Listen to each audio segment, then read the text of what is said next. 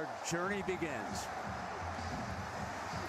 To the short man, and Alabama will put it in play around the 30-yard line. So a young man who grew up in Los Angeles, the 5th grade, moved to Texas. Played high school at a high school powerhouse, South Lake, Texas. About 26 miles northwest of downtown Dallas. Is 10 miles from DFW. Played in front of huge crowds, and that's one of the finest high school stadiums you'll ever see. And so here he comes with his family, friends from Southern California, very much in attendance. And all of his buddies from the Dallas Cowboys organization, where his father works in marketing, one of the vice presidents, the Heisman Trophy winner right alongside him now. Sergio Kendall, he's the target. They have to always account for number 2 when you come to the line of scrimmage.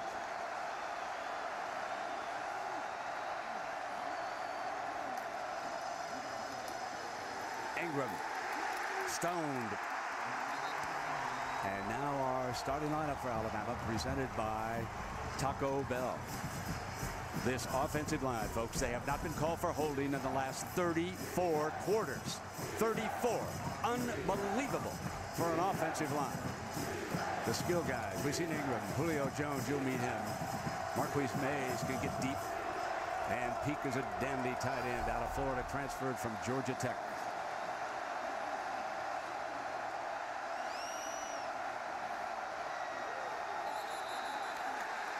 And movement, false start, first mistake of the game, and Carpenter. 77 offense, 5-yard penalty, 2nd down.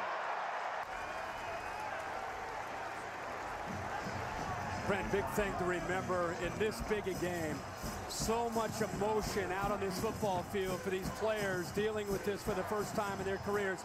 They played in some big games, but nothing compares to what they're going through emotionally on both sides of the football right now.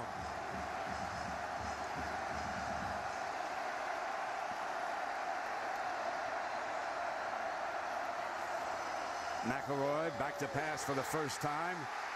Shakes off. Now he's sacked on the 20-yard line by Lamar Houston, who is the key to that Texas defensive front. His 19th tackle for a loss this year, Herbie. Well, he's very disruptive. He has tremendous quickness. One of the things that he has to be able to do in this football game is come clear and be able to get back into the face not only of McElroy in passing downs, but also get into the face of Mark Ingram. He is the key up front. A lot of talk about Sergio Kendall, but it's the senior Houston making a big play early for the Horns. 8-yard loss, and it is 3rd and 23, an uncomfortable spot for the Alabama offense. Kendall was coming. They drop it in underneath, incomplete. So the strategy of taking the ball after winning the coin toss backfires on Coach Saban. This Texas defense has been hearing for the last 32 days that they're not physical enough to match up with the SEC. Here's Jockey Brown and Julio Jones here early saying, let's do this. It's going to be a long game. P.J. Fitzgerald, a 4-year starter back to punt it. Here is Jordan Shipley. He and Arenas are going to have one of the great duels returning punts here tonight if they get a chance. A pass, a fake. Intercepted. Gideon pulls it down as Nick Saban goes way against his coaching philosophy and comes up with a Belichick move on the first drive of the game. Go figure. Two big surprises by Nick Saban. First, taking the football, and then deep in his own territory early in this game, taking a chance, trying to get it to Drake or Patrick, the true freshman. And how about Blake Gideon showing the discipline, getting back, recognizing the football, and being able to protect his great field position. They're across the 40-yard line. Ship with his catch a game. Now you can expect Texas, Herbie, you and I talked about this. They're going to come a little up-tempo against this defense to try and keep Saban from over-substituting. That, and they want to be the aggressor. Quick snap, quick throw, and they put it in Williams' hands. So first It was Shipley, then Malcolm Williams as he completes his first 2 balls, and he suddenly got him in 3rd and short. They want to get Colt McCoy in this offense in rhythm, and they want to try to challenge Alabama with the tempo. Texas feels that Alabama's had over a month to prepare for this up-tempo offense, but a scout team running it compared to Colt McCoy running it are 2 different things. There is Houston, the big defensive tackle. He is directly in front of Cody Johnson. He's the short yardage expert for the Horns. Cody muscles, battles, gets it at the end. It'll be a first down for the Horns.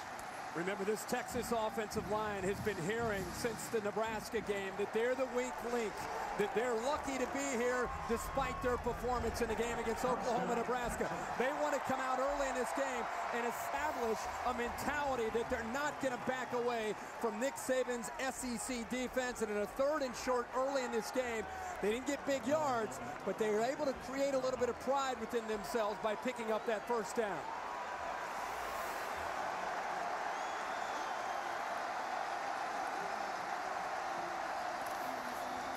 Here is Newton trying to get the edge. Shakes a tackler. Comes down the far sideline for another first down. Nate Newton's little boy, Trey. That's a 16-yard run. Brett, poor angle here by the safety, Justin Woodall, and I really think he underestimated the quickness and speed of Trey Newton on that play. Now the option look, and Colt McCoy bangs into an offensive lineman who was being pushed back by Dederick. Brandon Dederick was in there, and so too was Darius, number 57. Darius, big-time defensive player for the Tide. There he is. Yeah, big hit Marcel Darius in this football game against this kind of offense. Marcel Darius is the best Alabama defensive lineman as far as creating pressure. Colt is hurt. That means the untested freshman, that's Garrett Gilbert. He's right out of Austin.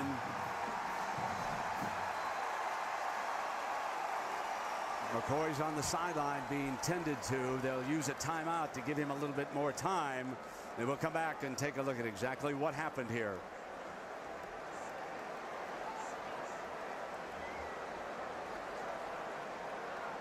Didn't look all that serious, but we'll see.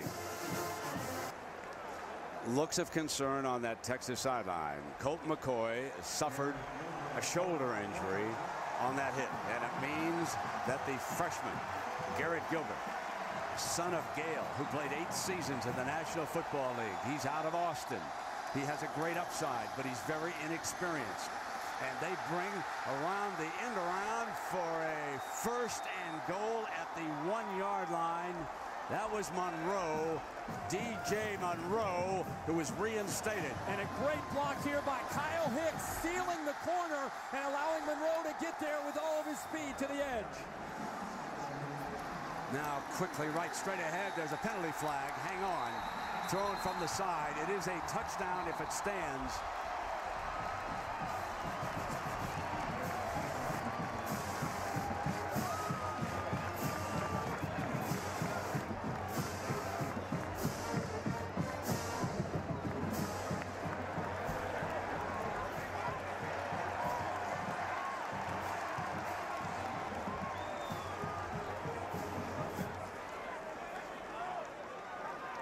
We have a foul by each team on the play. We have an illegal formation on the offense, 5 men in the backfield. After the play was over, personal foul, unnecessary roughness, number 25 in the defense. That would be penalized half the distance to the goal line, first down. That is Rolando McClain, the leader of the defense, as the training staff for the Longhorns continues to work on Colt McCoy on the sideline. You know, Gilbert comes into this game a highly decorated recruit. Very fortunate to be able to pick up the big play with Monroe to get him down inside the 1-yard line. But Gilbert at 6'4", 207 pounds, has been mainly in on mop-up duties. Only has 26 attempts on the year. Johnson comes back in. Houston and Cobb. Here comes the short yardage expert, and he battles his way to the 1-yard line against that Bama D. Remember, this Alabama defense #1 in the country as far as red zone defense, only allowing points 65% of the time their opponents come down in this area. Rolando McClain needs to keep his cool. You mentioned it. He is the leader without question of this Alabama defense. 2nd and goal, and Texas comes back up in that power formation.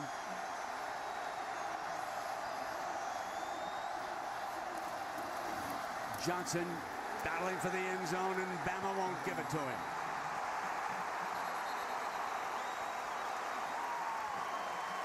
This is why they're #1 in the country. They attack you. McClain goes over the top, but you can see Lorenzo Washington, the first one there, the big defensive end, to get in there to make the play.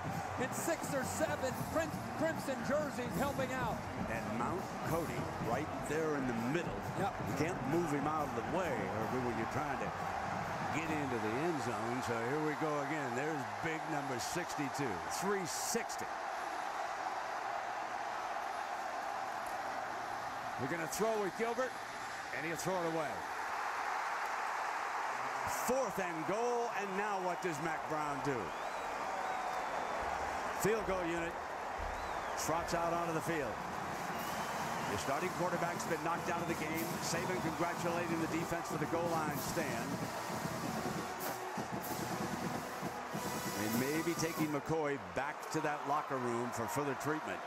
So here is Hunter Lawrence, who was the hero of the Big 12 championship. Jordan Shipley is the holder.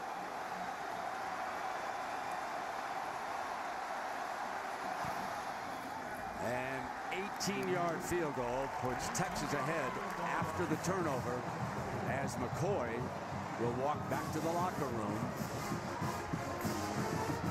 Now take a look at the hit. You'll see Darius come in right there on the right shoulder up high, and that appears to be where Colt suffered the injury. New field. Sod was brought in from Palm Springs. Field was scraped right after the Rose Bowl victory by Ohio State over Oregon. And a brand new playing surface down here for Texas and Alabama. Tucker. Another short kickoff, keeping it away from the deep men. That's a live ball. Texas goes for it. They may have it. That's live. It is Longhorn football. Another Alabama mistake.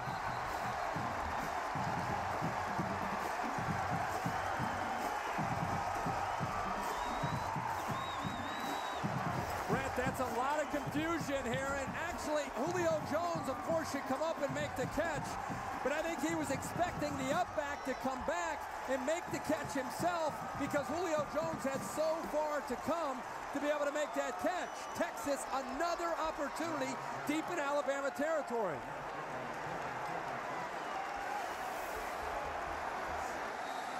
Garrett Gilbert, if you just joined us, has replaced the injured Colt McCoy, who appeared to suffer some sort of shoulder injury.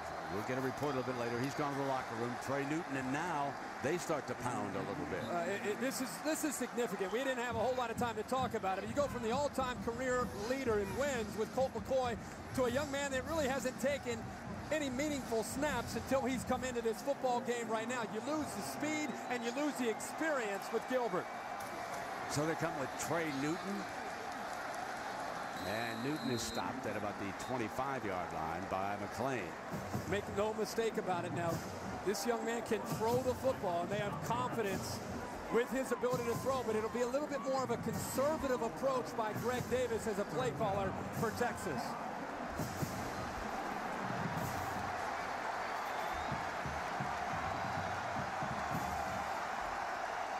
Buckner flexes off the line, and 3 wide for Gilbert.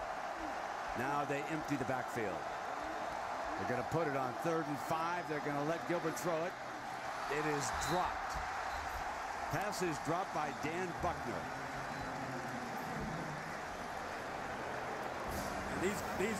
The Texas wide receivers as a group need to understand that with Colt McCoy out, if Gilbert Brown gets it close to you, or if Garrett Gilbert gets it close to you, you have to be able to catch the football and help him out. But I like how they moved him away from the pressure, got him outside of the pocket there on their real first big 3rd down here with the young man in. There's Hunter Lawrence. Remember now, Shipley's the holder. They have faked a couple. This is a 42-yarder. Hit a 46-yarder against Nebraska to win it. Now the 42-yarder. And Texas builds a 6-point advantage following 2 Crimson Tide mistakes. And if Mac doesn't get Colt McCoy back, they're going to kick it short again. Keep it away from Renas. And the up back. And they will have it at the 40-yard line.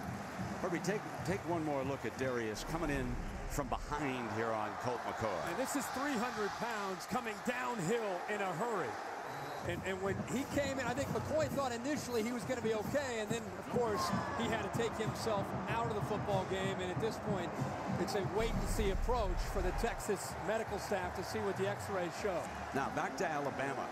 That interception following the fake punt, that ended a string of 309 snaps without a turnover, and then they turn it over a second time with the kickoff team. So it is first down and 10. That won't show as a turnover, but in effect it was a mental mistake. McElroy can't find a receiver, and he's sacked again. Sam Acho, there are 2, and this is number 81. Outstanding coverage here by the Texas defensive backs. Watch everybody who's manned up. Even you can see when you go to a nickel package, you have to have the ability to be able to stay with the receivers. And Aaron Williams, one of the top defensive backs in the Big 12, is right there with Marquise Mays. And much like we saw with Colt McCoy against Nebraska, Greg McElroy had nowhere to go with the football. He just had to eat it.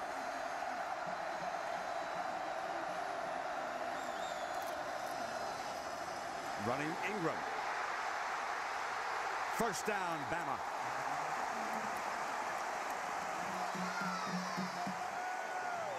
Let's take a look at this. A big run by Mark Ingram. You can see this from the DirecTV Ultimate Picture Cam. He gets to the corner, is able to pick up some good blocks in up front there. Colin Peake's able to help out Julio Jones. It's the first time Ingram has been out in the open space, being able to accelerate into that Texas defense. Trent Richardson comes into the game, the freshman, but they split him out wide to the right. They spread the field here after the 18-yard Ingram run. McElroy in trouble and sacked again. The offensive line, which had been so good for Alabama against Florida, is having a nightmare here in the early going. That's the 3rd sack of the night. This one by Keenan Robinson. Will Muschamp's going to bring pressure, but then he's going to show a different look. They're just trying to create some confusion. It's a great job with a zone pressure, a look they've not shown a lot of this year. And on the left side, Carpenter didn't have a chance. I think he assumed that Lamar Houston was coming. He dropped back, and they came with Kendall off the edge. Fire from the quarterback. Wildcat formation. Richardson goes back into that spot that Ingram has run the Wildcat from. He'll fake it, keep it behind the left side. Battles out close to the 40-yard line. Now this Texas defense. Let's take a look as it is presented by Taco Bell. Herbie's been talking about these fellas. Lamar Houston's off to a big start. Sergio Kendall moves all around. They're the linebackers. Keenan Robinson got free. And, of course, in that secondary and on the kicking team, Blake Gideon with the interception on the fake punt. Earl Thomas is an All-America. Here's 3rd down. Let's see if Texas brings pressure with another crazy look, or if this time they decide to only rush with 4 and play zone.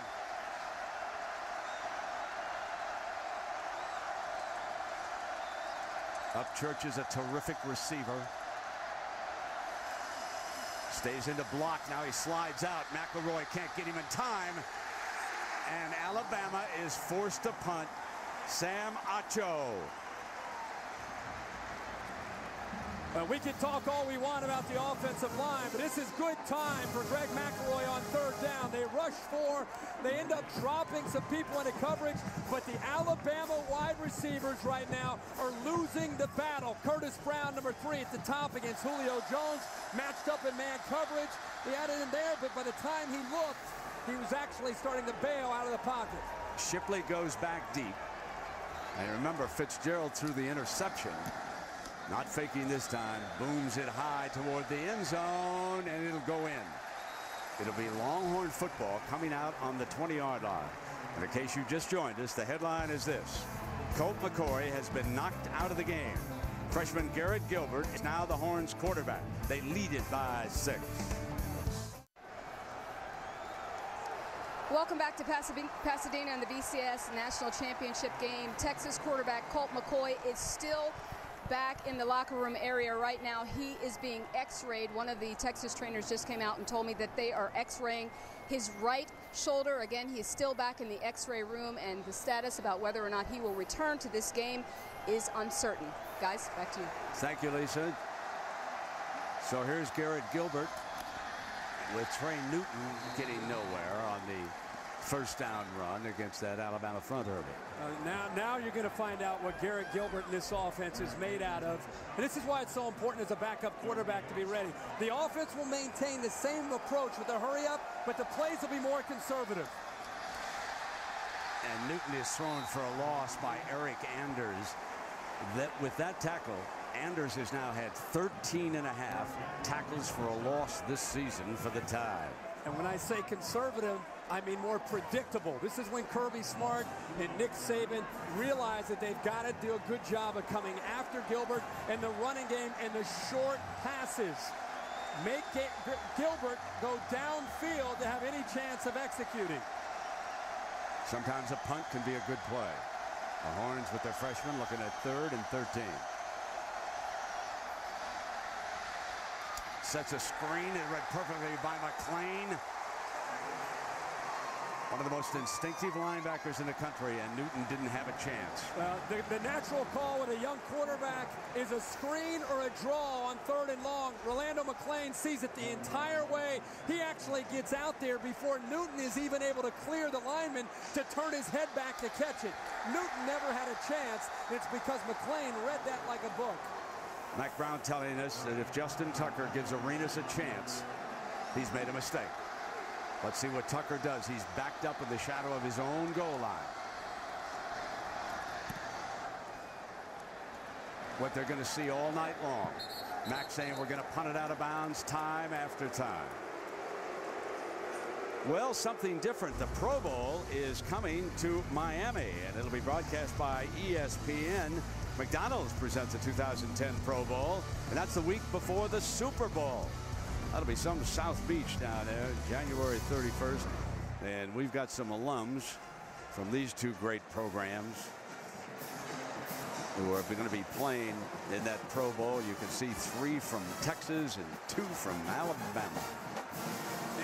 These Alabama wide receivers have to do a much better job of getting off of press coverage and working hard at the line of scrimmage to get open downfield to help McElroy out. Now they go to the pistol formation, where the quarterback is not lined up as far from the center as he does in the shotgun. A very familiar formation when you study Bama. And they come with Ingram. He crosses midfield and then is pushed back. They're attacking behind the left side of that line, Herbie, running against the right side of Will Muschamp's defense. We should point out Will Muschamp right there. He learned much of the defenses he calls from Nick Saban. He was an assistant with him at LSU when they won a championship. He went with Coach Saban down to Miami during that brief time that Saban was the coach of the Dolphins.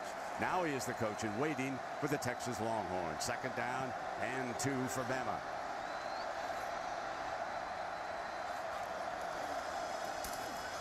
Power run, got the first down. First man can't bring him down. Yards after contact continue to add up for the Heisman Trophy winner. Well, the big question coming into this game was how would the #1 ranked rushing defense in Texas stack up physically to Mark Ingram in his Alabama attack? And up to this point, they've done pretty well. But right now, Ingram may be getting into a little bit of a rhythm, and the offensive line opening up some seams. Texas doing a pretty good job of getting upfield to try to slow down Mark Ingram. If you can make him bounce it to the outside, it really takes away his strength. Upchurch checks in. Good pass defender, good receiver, and he'll take it right there on the Wildcat and take off again before he is smacked at the 35-yard line by McElroy, the middle linebacker. You know, they have run this since you and I called their first game against Virginia Tech, whether it's Ingram or Upchurch. And Upchurch, when he steps into this game, has pretty good acceleration himself. When he came off of the fake to Julio Jones, he started to run downhill in a hurry. And when Alabama's picking up chunks of 5 yards on 1st and 10, that's Alabama's game. Richardson's the running back as McElroy returns and is under center. I should say, let me check that, of course, McElroy. Backs up, fires to the far side. Julio Jones has a penalty flag also. Julio out of bounds as he crosses the 15-yard line, and there is a penalty flag.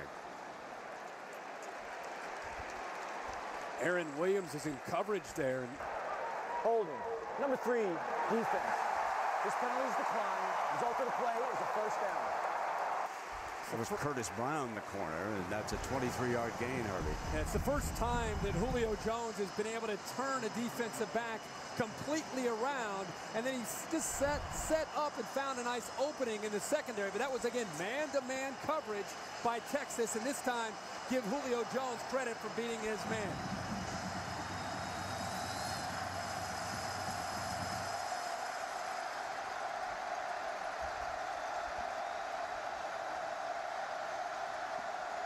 Ingram back in. Gets the carry, crosses the 10, powers ahead for another first down. It'll be a 1st and goal. Well, this is the kind of game that Mark Ingram loves. Look at his vision. Look how he's looking upfield and reading the blocks on the linebackers. Roderick McElroy, the middle linebacker from Texas, has to do a better job of stepping up and filling the gap. That time he sat back, tried to read it, and he didn't have anywhere to go. And next thing you know, Mark Ingram went right by him. That is the end of the first quarter. And when we come back, Alabama. So the Crimson Tide threatening here with a 2nd and 1. They can actually pick up a first down without scoring a touchdown. And there's Mount Cody, the lead blocker for Mr. Ingram, who has 44 yards already. Now looking over the top for the first down. It'll be 1st and goal for the Tide. Anytime the big fella comes in, you're on the defensive side, you better be ready for a big body. He reminds me so much of William Perry. Oh, yeah. The refrigerator for the Chicago Bears. Every time I see him come out onto the field. There is Shonda Ingram, and that is Mark's mom. Many of you have read the story of his father, Mark Sr. He's in prison, convicted on bank fraud and money laundering charges. They stay very, very close. It was a tremendous Heisman Trophy ceremony. Mark was very emotional. Talked about his father as he dashes into the touchdown and gets one for Dad.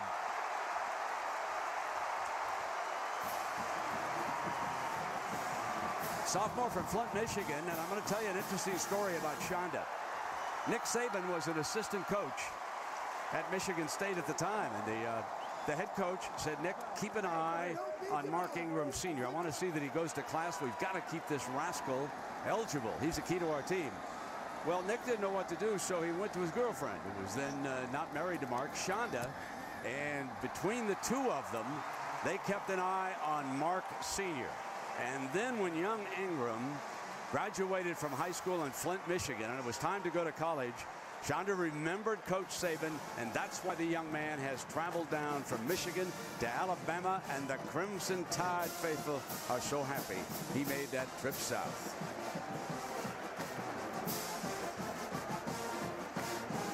Two carloads of fans drive down from Flint, Michigan, Herbie, to every Alabama game. Haven't missed one. And here he is, getting the Heisman. You were there that night. Yeah, I was. It was very, very special to see. He wins the trophy. There's Colt McCoy right there, of course. First guy to congratulate him. And got pretty emotional up there. And I really thought it was one of the better speeches. He gathered himself for a 19-year-old to win the first Heisman Trophy for that great institution. To be able to gather himself, step back away from the mic. I thought he was a real class act in the way he handled himself and represented his school, himself, and his family. Only a sophomore. He'll be back And SEC defenses are not happy about that. 47 yards tonight, rushing, and 1 touchdown, and the first man just can't bring him down. So Bama leads for the first time tonight. Kickoff fielded by Goodwin. Track speed, looks for a seam, and he'll be down on the 25-yard line. Greg, it was a great touchdown by Ingram. Let's watch the block up front by big Mount Cody. Texas was so scared on the previous play. They just said, if 62's coming through with 350 pounds, I think I'll just step out of the way this time. You know, everybody loves a big man. I mean, Les Bingaman was probably the first big one that I can remember with the Detroit Lions and nose guard in the National Football League and back in the day. And here we got Mount Cody. Now first down and 10 for Gilbert and the Horns. Here's Newton into the middle and stoned.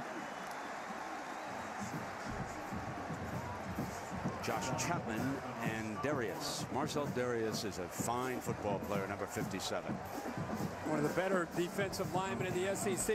And right away, we're starting to see in the last 2 or 3 series with Colt McCoy out, the inexperience of Gilbert, you're seeing a much more conservative approach, and Alabama is attacking this Texas offense. They'll run the toss play. There's a penalty flag thrown by the umpire at the offensive line on this play. And this is a Big East officiating crew.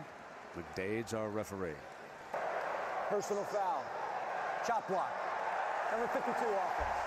That was off the distance to the goal line. You know, they had 2 chop blocks called against them in the Nebraska game, and Mac Brown thought they were both bad calls. And now here's the first one here tonight against Charlie Tanner. Take a look. Well, I think this is a good call to the right there. Once you're engaged with an offensive lineman, another offensive lineman cannot submarine a defensive lineman. So the one thing that Texas can't afford to do with a young quarterback in is self-destruct deep in your own territory and now face a 2nd and 23 and eventually a 3rd and long, because Alabama knows what's coming.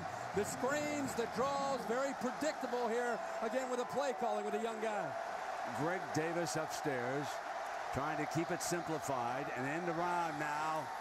They put it in the hands of the former quarterback John Childs, who now is a wideout. So Greg is still trying to dial up some high percentage plays. As you remember, he threw that screen pass that McClain ate up, and at some point you're going to have to go downfield. Yeah, and I think on early downs you're better off taking that chance. Greg Davis up there with the glasses. It's almost like Greg Davis has one arm tied behind his back right now, trying to call the plays with a young quarterback.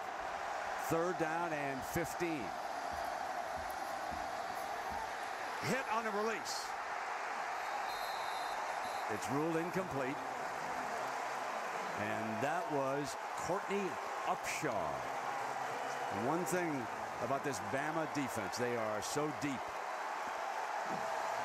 And they give you so many different looks. The one thing that they have is speed and execution. And this time he goes right around Kyle Hicks, the junior, and is able to get in there and put the pressure on Garrett Gilbert. The game is moving very fast for Garrett Gilbert, like any other freshman quarterback when he goes out there against this Bama defense in this big a game. Arenas standing back on the 40. And Tucker. And Arenas is going to get a shot, and he's hit right away at the 43-yard line. Terrific coverage, but it didn't get out of bounds. Brent, I think Garrett Gilbert may have taken a shot there on that 3rd down. He may be injured as well. That will be the 2nd quarterback knocked out. So Colt McCoy does not look happy as he leaves the X-ray room and goes back toward the Longhorn locker room underneath. And now with young Gilbert shaken up, well, you know, Vince Young, as Kirk Herbstreit said during that commercial, he left with a year of eligibility. Right. Get him out there. Now McElroy on a play action to Richardson, and Richardson breaks a tackle and battles for a 1st down.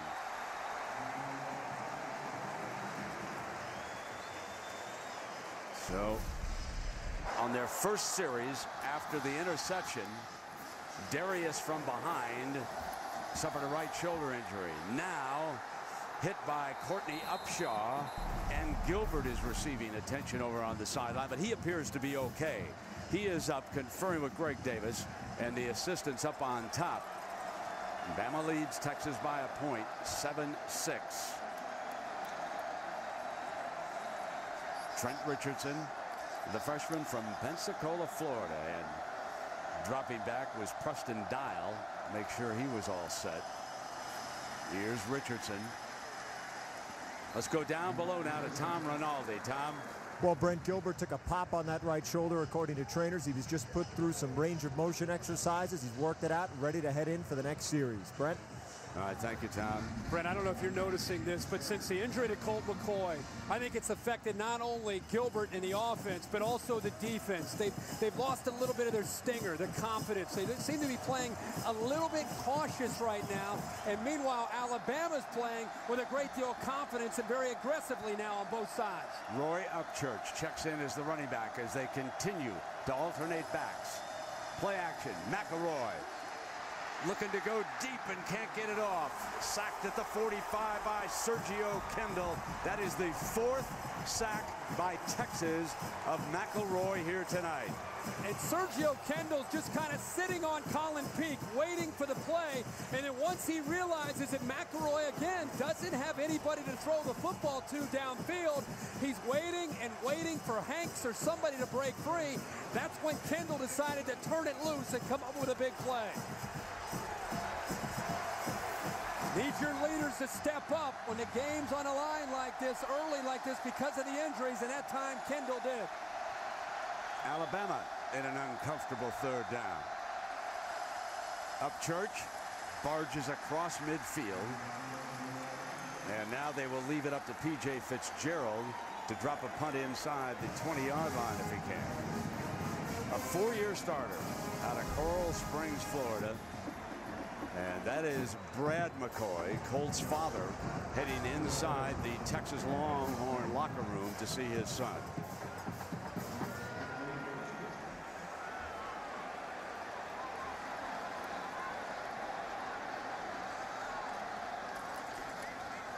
Jordan Shipley. He'll signal for the fair catch right near the 15-yard line. A 1-point national championship game, 2nd quarter, Pasadena.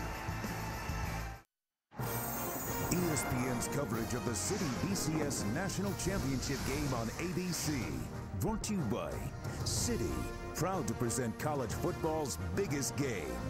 The all-new Accord Cross Tour from Honda. Versatility modernized.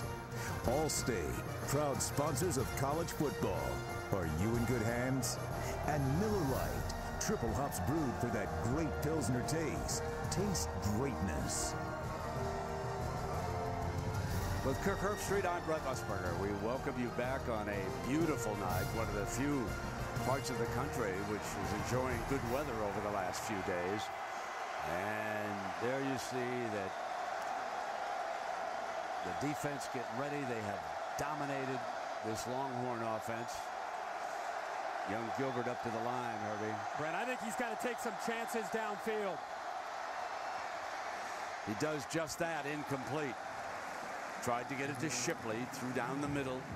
He's been in this game for 3 series, and he's not been able to produce a first down since he's been in. The game has really shrunk. Right now, Alabama feels like they're defending this young quarterback from about 5 yards in, with most of it being running plays. That's why I think Greg Davis said, hey, guys, we've got to take a chance and be willing to try to get the ball thrown downfield.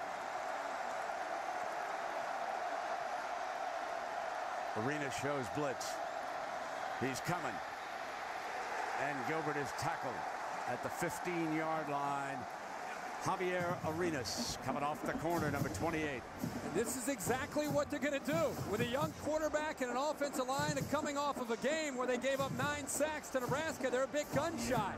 All you have to have there is you got to be able to change the offensive line's protection to the right. The tight end that time needed to be able to pick up that blitz, Greg Smith. But without Colt McCoy in there to direct the traffic up front, there's an Achilles heel now up front. And Cody was stoned in the middle. Deflected, incomplete. and the Horns are forced to punt again. And Nick Saban is very content playing field position right now with this Texas offense. He's incredibly confident, along with Kirby Smart, because they know that this offense is limited. They've got great field position. It's a matter of time if the game continues like this until they can capitalize and come up with some points. Another great play by McClain. What a fabulous linebacker. The Butkus Award winner. Certain first-round draft choice coming up. Now they put Julio Jones back with Arenas to try and spread the field against the strategy, the rugby punting effort of Tucker to go out of bounds. And here's Arenas from the 44-yard line. Shakes a tackle.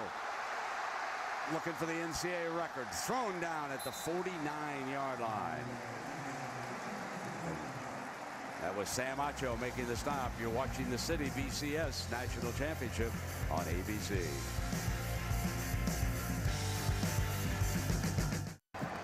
Well, here's our view from our DirecTV Ultimate Picture Cam on this beautiful night here in Pasadena, California. 2 unbeatens. Alabama #1, Texas #2. Bama leads it by a point, and Texas had lost its star quarterback Colt McCoy to a shoulder injury. Now there's the pistol, and that's Richardson, the freshman right behind McElroy.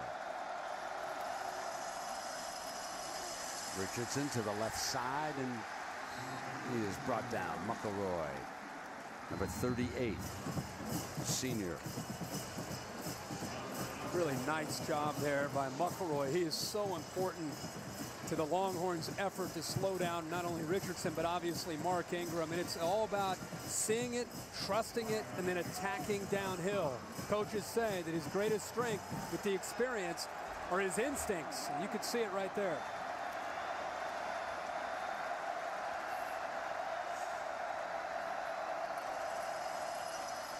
Handoff. Richardson bolts up the middle for the end zone. This could be a touchdown. Put it on the board for Bama.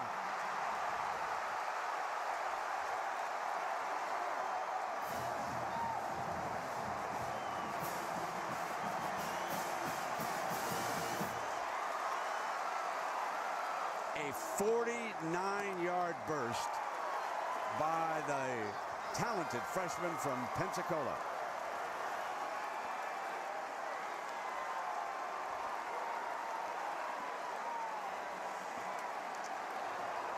And Lee Tiffin, whose daddy was a legend down Bama way. Van Tiffin, who can forget that 52-yarder against Auburn? Lee tacks on another extra point. He's got just as much speed, maybe even a little bit more than the Heisman winner Ingram. 7 minutes and 59 seconds left. The two youngsters who rushed for touchdowns. Heisman Trophy winner and his young buddy Richardson. He and Ingram have led the way. 92 rush yards for Alabama in this game.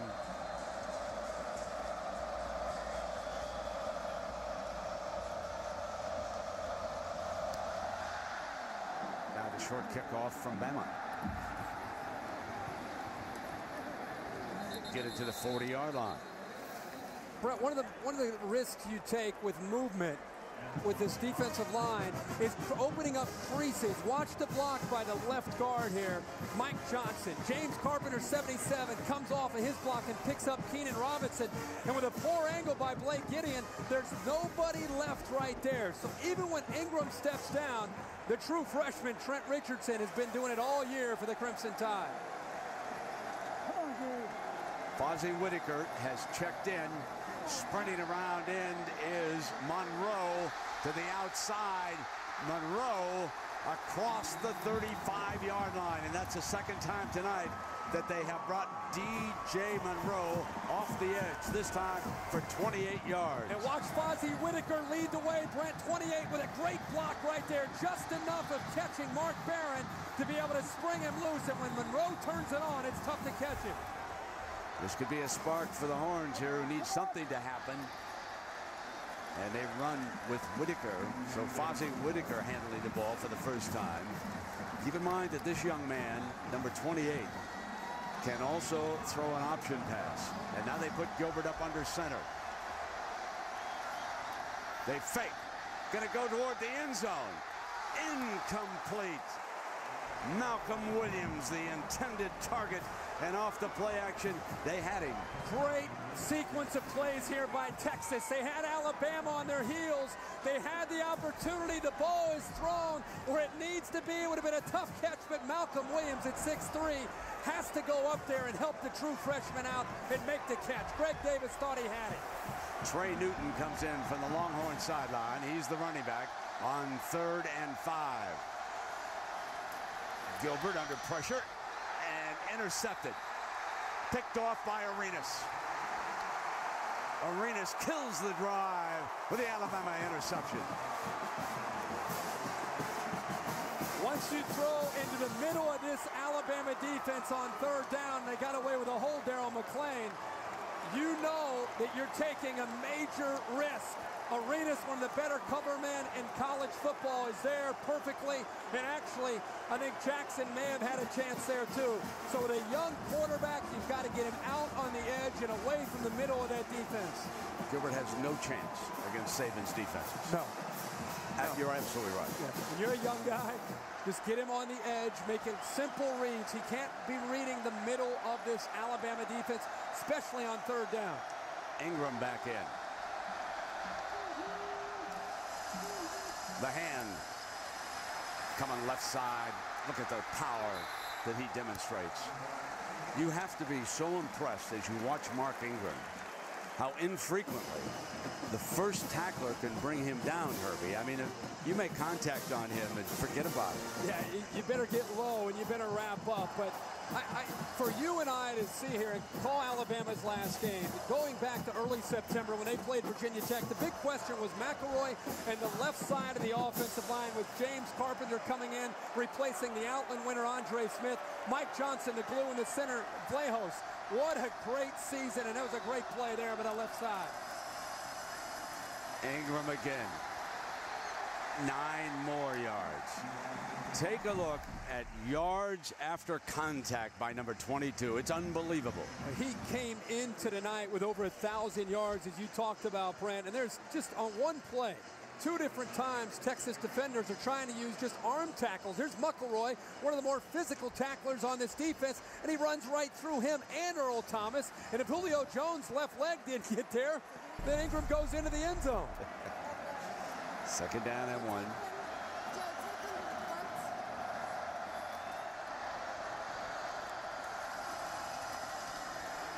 He comes again behind the left side, breaks another tackle, and makes his way to the 45. And this is a will-breaking drive, one of several that Bama's had this year. Will Muschamp's going to have to make some adjustments. Right now, Alabama is getting to the edge, and it's rather easy for them. You're seeing the big left tackle, 77, Carpenter seal it, and Julio Jones, who's lined up into the boundary, one of the more physical blockers in the SEC for a big wide receiver. He's taking his man out. There's nobody left on the edge.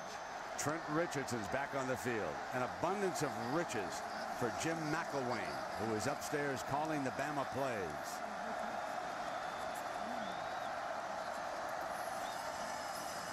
Here's Richardson again. And he too breaks a tackle and makes it to the 40-yard line. So McElwain, who had his Bama offense under the gun against Auburn, and he dialed up a sensational drive, and he's calling the plays now for the Crimson Tide here tonight. Well, we're beginning to get our answer about Texas being the #1 ranked rushing defense in college football. A lot of people felt, is that because of a result of playing in a Big 12 where it's more finesse and a little bit more of the spread, or is that a result of him actually being physical and being dominant? Early, we're saying it's favoring Alabama. 2nd down and 5. McElroy going to go deep down that far sideline, double coverage out of bounds. Gideon had come over the top to help Williams against Mays that time. So Marquise Mays, the intended target. Well, the Texas defense is holding up very well on the perimeter in pass coverage. I mean, Aaron Williams is doing a good job. Curtis Brown, Shockey Brown, Gideon, Earl Thomas. They're making it McElroy, but where they've got to get better is as a group, gang tackling and becoming more physical against this running game. On 3rd down, the Texas defense has stopped Bama. They're 0 for 3, and here they are again now. This a little more manageable number. Need only 5. The handoff to Richardson. He did not get it. Terrific play by Earl Thomas, the sophomore from Orange, Texas, and one of the real good ones. Great job of filling the hole here. You see him in the top, coming downhill in a hurry, and what helped him that time is Aaron Williams, the corner, that time was able to contain the back and force him to cut back underneath, and there's Earl Thomas waiting for him to come up with a big stop. So Fitzgerald out to punt, and Shipley standing about the 10-yard line.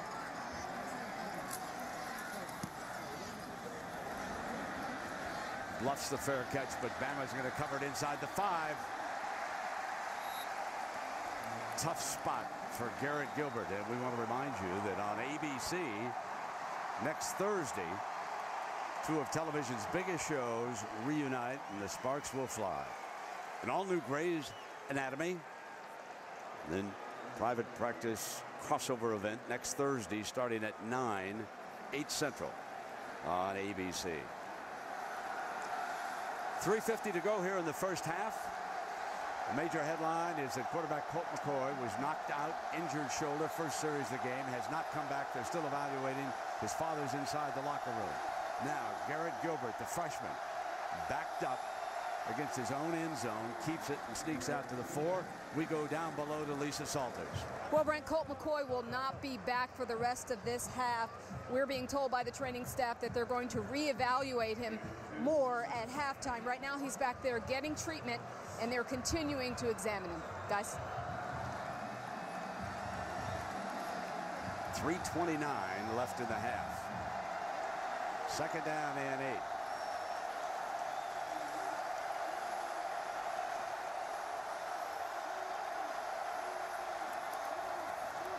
Long handoff, Newton behind the left side, and now Herbie, the horns will be in third down. Yeah, and it goes back to the game plan of Nick Saban. If he's not going to be able to score, very content with moving this young quarterback inside his 10-yard line. Because of the play calling, Nick is very confident with what is coming after him. It's very conservative. They know they have to. Texas has to be very, very sensitive and careful not to turn the football over deep inside their own territory. 14-6 is one thing. 21-6 is something else entirely. Third down and 6. They put Gilbert back in the gun. Pump fake. Got a wide open receiver, incomplete. He had Shipley. Alabama does not think that Texas is willing to throw it downfield, and that's why they have to be willing to take some chances. You have to applaud the effort there. He missed it. They weren't able to execute, but look at Shipley. That's your man, one-on-one. Throw it to the outside, and you've got about a 35-yard gain. Great double move that Shipley put on the corner coming out of there. Johnson was the corner for Bama, and now Tucker's back in the end zone. There's 2:30. There's time now here for Alabama. Jones and Arenas are going to have good field position.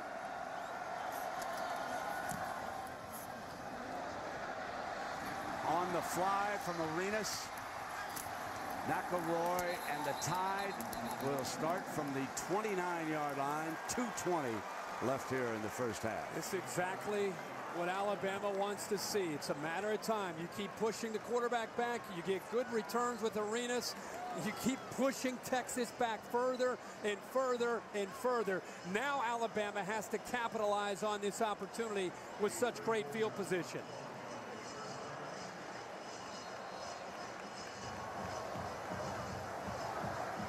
Ingram will be the running back. Hanks, Mays, and Jones are the wideouts. Peaks your tight end.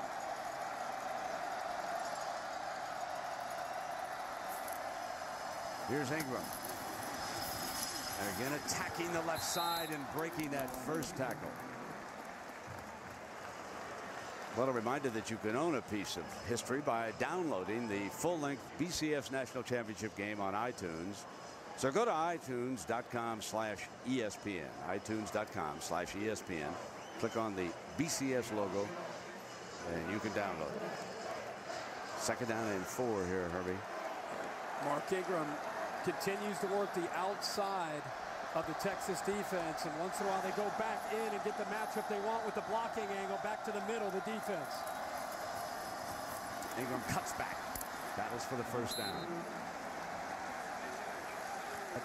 There's another example of this play being designed to get to the outside, and watch how quickly Mark Ingram at 215 pounds can stop on a dime and cut back. That's what makes him so effective in this offense. What the offensive line wants to do is push you to the sideline, and to do that you need a back with vision to find the crease and get upfield. 1st and 10. Stretches, battles for a couple of yards. Does he remind you at all of Emmitt Smith? I know a lot of people have said that. I mean, there are a lot of similarities. He doesn't have blazing speed, but he has enough speed to be able to be dangerous when he gets into the open field, and his balance is... Well, that's the one thing that you would wonder about, because no running back ever had better balance than Emmitt Smith when you think of him. And of course, Jerry Jones and the front office have come up here tonight to watch this game, and you would think that they are all Texas Longhorn fans, but it is because of young McElroy. His daddy works in the front office for the Cowboys, and Jerry Jones said, listen, I love everything about Texas, but McElroy is family. He is family, and right now he's on top of things. This is a drive that is very, very important for both teams. The way the game has gone, Texas had some breaks. They were able to come up with 6 points. Obviously, the injury to Colt McCoy. Bama's come on strong with 14 unanswered. Now it comes down to Alabama trying to execute in the red zone. Kind of a problem spot for them this year. And Texas has to hold them to a field goal attempt to feel that they can still come back in the 2nd half and win this. Trent Richardson back in as the Bama running back. A little bit of a draw play, and McElroy jumps in from that linebacking spot and makes the stop. Here's another difference in the game with Colt McCoy out. With you get a minute 15, you make the tackle on 3rd down. If you have confidence in your defense that they can come up with a stop, you're going to call a timeout right now for Texas, because you want to give Colt McCoy time to throw. Right now, they're just trying to limp into the locker room, and they're not worried about getting the ball back and scoring. 3rd and 7. Bootleg, McElroy. He can run. Slide, dives a little bit short. It is short of the 1st down, and now it is Saban who will have a decision to make. The Texas defense had to make a decision. They had 2 defenders out there, a little bit of confusion, and then finally Keenan Robinson, the linebacker, comes back just in time to keep McElroy short of that 1st down marker. They waste some precious seconds and finally call a timeout. I'm very surprised that Saban didn't immediately call the timeout and decide to go for the 1st down with Ingram a power back, or let the clock run down and then kick the field goal. You got a 14-6 here with 33 seconds, but clearly they had not decided on that sideline what they wanted to do. Yeah, I don't think they were sure, and if anything, it makes you think maybe that there's a better chance that they're going to go for the field goal here, and he's just letting some time run. And if you are Texas against this field goal, you're thinking, watch out the fake. You're behind 14-6. You got 33 seconds you're looking at. They can get the 1st down and get that clock stopped. Here is Lee Tiffin, 82 career field goals. Now the punter, P.J. Fitzgerald, he's already thrown 1 pass tonight as a punter. This is a 26-yard field goal. Saban says we'll take the points. Can't argue with that. 17-6, 23 on the board here in the 1st half.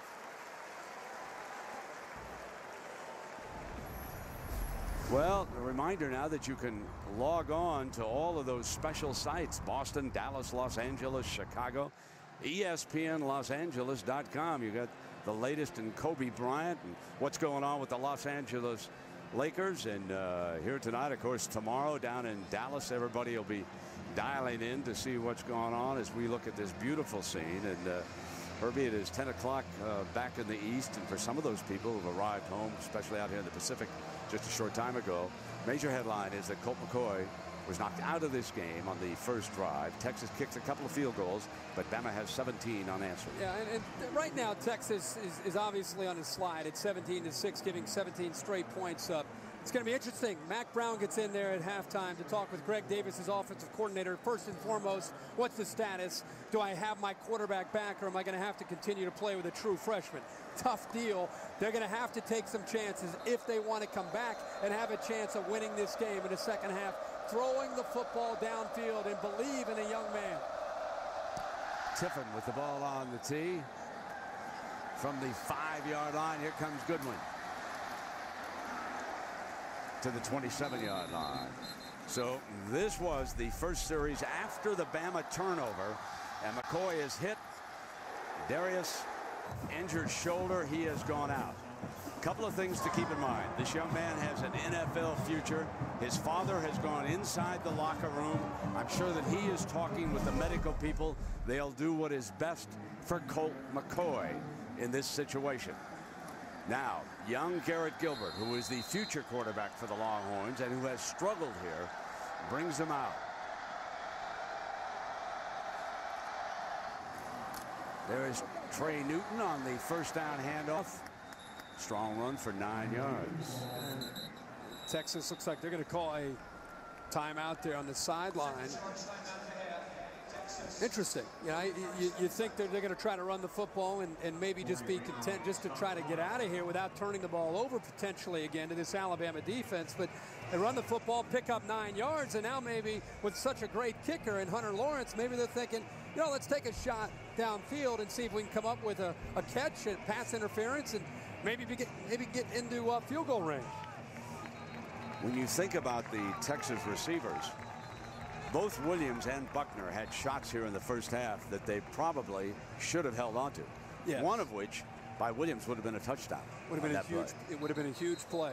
And somebody within the offense, a leader, a Jordan Shipley, somebody needs to talk about helping this quarterback out in the second half if he's going to be out there and giving him confidence that they believe in him.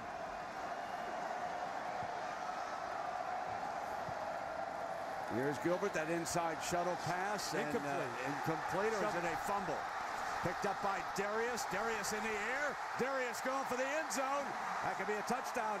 If he's got it in the air, that's an interception and a touchdown. That was a shuttle pass, remember. And the way they're celebrating, you think in all the world that Marcel Darius, who knocked Colt McCoy out of the game, now the officials are going to huddle. Obviously, instant replay. We'll take a look at the replays upstairs and make sure. But if he caught it in the air without it hitting the ground, interception, touchdown, Alabama.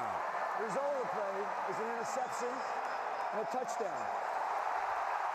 After the play, unsportsmanlike conduct, number 57 on the scoring team. The 15-yard penalty will be enforced with a kickoff. Well, that play happened so fast. The shovel pass. I really thought that with the juggling that the ball may have hit the ground, but it did not. And that's exactly what Texas did not want to do. They wanted to get to the halftime, 17-6. They're the ones who called the timeout. Tiffin on the field, a buzz in the crowd. The dagger may have come out early. Tiffin tacks on another.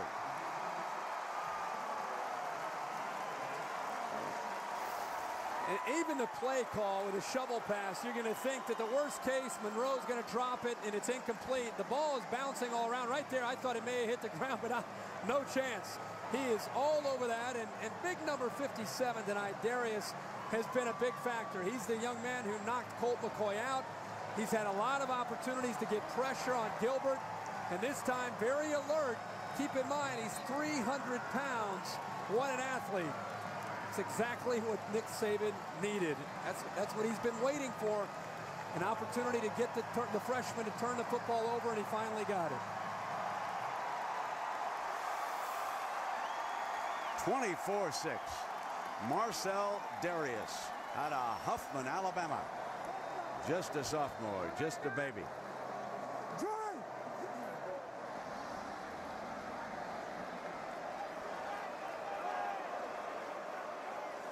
Trying to pick up his spirits over there on the on the Texas sideline, trying to get him to hang in.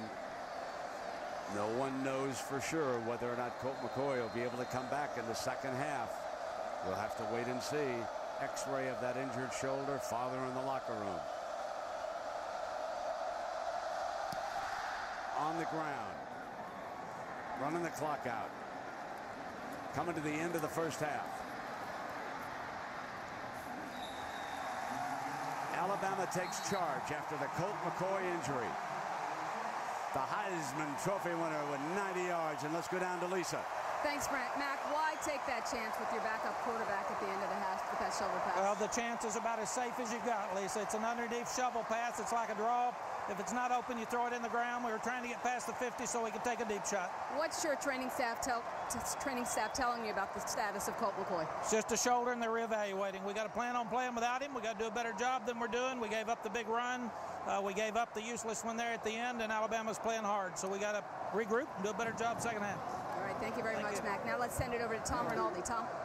Thanks very much, Lisa. Great ending to the half, Nick. But with Colt McCoy being knocked out, how did that affect your defense strategy, and particularly ability to be aggressive? Well, you know, we had a different plan completely, but they would be a lot better team because he's a great player. So it's unfortunate for them, and we haven't stopped the run as well as we need on some of those speed sweeps and so forth, so we're going to have to make some adjustments to that. I'm sure they're going to open it up more, and we're going to have to play for 60 minutes in a game. Thanks very much, Nick. Appreciate it. Brent? All right, Tom and Lisa, thank you. And a reminder now to stay tuned for the halftime show from the City BCS National Championship. Colt McCoy knocked out. And we'll be back after this message and a word from our ABC stations. Well, now the entire team knows, and they can group around Gilbert. There's no doubts McCoy will not be back for the second half. So you play on. Fielded back at the 9-yard line by Goodwin. And Goodwin is cut off. Got over to the 25-yard line. And he is one of those game-breaking speedsters who, if they can find the right play for Goodwin, they can help themselves a lot. I think it's important for you and I and everybody watching to cut this kid some slack. He is a true freshman. He's very limited on how much experience he has. He's being asked to do next to the impossible and coming into a national championship, no matter how much talent he has. The game is moving fast for this young man. Let's watch to see how Greg Davis makes adjustments to help him here in the second half. Got good genes. Daddy played 8 years in the NFL. Here comes Newton on first down. 9 yards on that first down run. And you and I were talking towards the end of the first half. It's important for the leadership, the seniors that are around him, Ulatowski, Charlie Tanner, Chris Hall. These are all offensive linemen. You've got a great receiver in Jordan Shipley who's been around. These guys have to talk to him and let him feel that they believe he can lead them back in this game. Here's Newton again, and hit by McClain. McClain is so savvy. One of the most intelligent linebackers in the country this year. He spends hour after hour watching tape of opponents. Watch him here. I'm so glad you used the word intelligent, because he's really an extension of Nick Saban and Kirby Smart. He's like having a defensive coordinator out there as a 3-year starter, 6'4", 258 pounds, moving around out there and making plays like he's about 220. Going to be a Sunday dandy, number 25. Third down and 2. And young Gilbert back with his first pass of this half and fires it for a first down. And that's to Shipley. Great. So there is a first down pass, and that'll pick up the young man's confidence. And there's a great call. They're going to go with a hurry up here. This is usually where they might try to take a shot downfield here. Garrett Gilbert, young man from Austin, has a tremendous upside. Incomplete, and he was under enormous pressure that time, Irving. The great thing that I've seen here early in this second half is I didn't like to see a young quarterback back there waiting and trying to read the middle of the Alabama defense. There's too much activity going on there for a young quarterback to try to decipher who's coming and who's going. Quick reads, get the ball out of his hands fast, and occasionally take a shot to the outside in one-on-one coverage.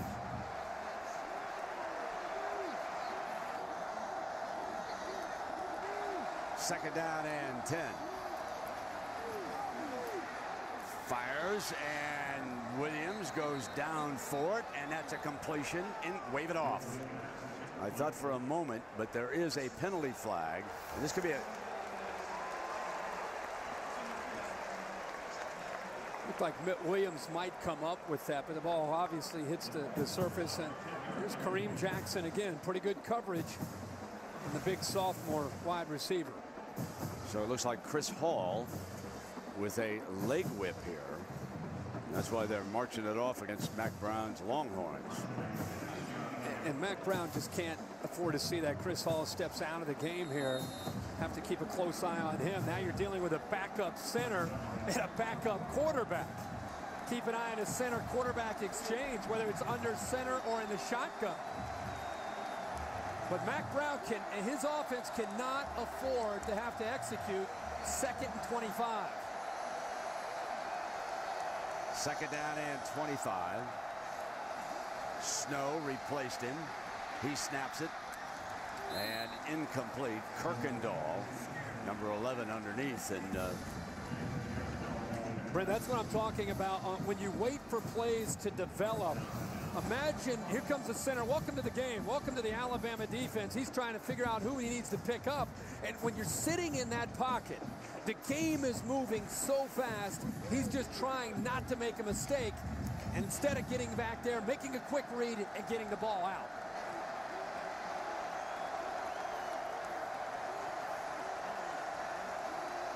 Third and 25. The flare on the outside to Goodwin with that speed. Picked up a 1st down. So there is the young speedster from Garland, Texas. Marquise Goodwin for 37 yards. And every time Marquise Goodwin gets his hands on the football, you know that this is a possibility. Everybody in the stadium knew that a tunnel screen was coming on 3rd and long, but they're able to hit it. Coming right back up. Great block, Herbie, by Williams that time, too. 1st down and 10. Newton trips. It'll be 2nd down. They give up a good yard on this play. You can see Newton kind of looking up at the quarterback Gilbert, and that's just a little thing there where you've got a backup quarterback. He's a little bit, maybe a little bit in front of where Colt McCoy might be. The rhythm of the handoff there, a little bit out of sync, and Gilbert ends up knocking down Trey Newton on that 1st down play.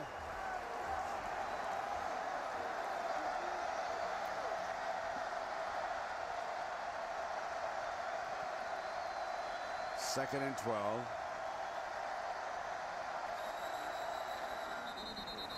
And that was a false start. Illegal motion on the horns. False start. Number 74, offense. 5-yard penalty. 2nd down. Ulatowski, fine left tackle. The rhythm of the game changes completely. Different cadence, different centers. I mean, the whole thing starts to back up on you. You and I love Rolando McClain. How about him? He is in total command. Nick Saban and Kirby Smart are yelling to him from the sideline, and within a second, he can make the adjustment to get the defense ready to go. Pump fake. Far side, incomplete. Took a shot downfield at Goodwin. There is Kirby Smart, the defensive coordinator, and he is going to be in the next few days interviewing for the head coaching job at Texas Tech. Now, the Texas Tech president is here tonight watching this game. He happens to be an Alabama graduate. So Kirby Smart moves into the discussion as to who will be the next head coach over in Lubbock. 3rd down and 17. Alabama will bring pressure here with an empty backfield. Deflected, incomplete. And that was Mark Barron, one of the fine safeties on this great defensive unit. Brent, I'm sorry. Anytime there's an empty backfield and you have 3rd down and long, you bring one more than the offensive line can handle, and obviously the quarterback has to get rid of the football quickly. And that time, Bama, great call there that time by Kirby Smart.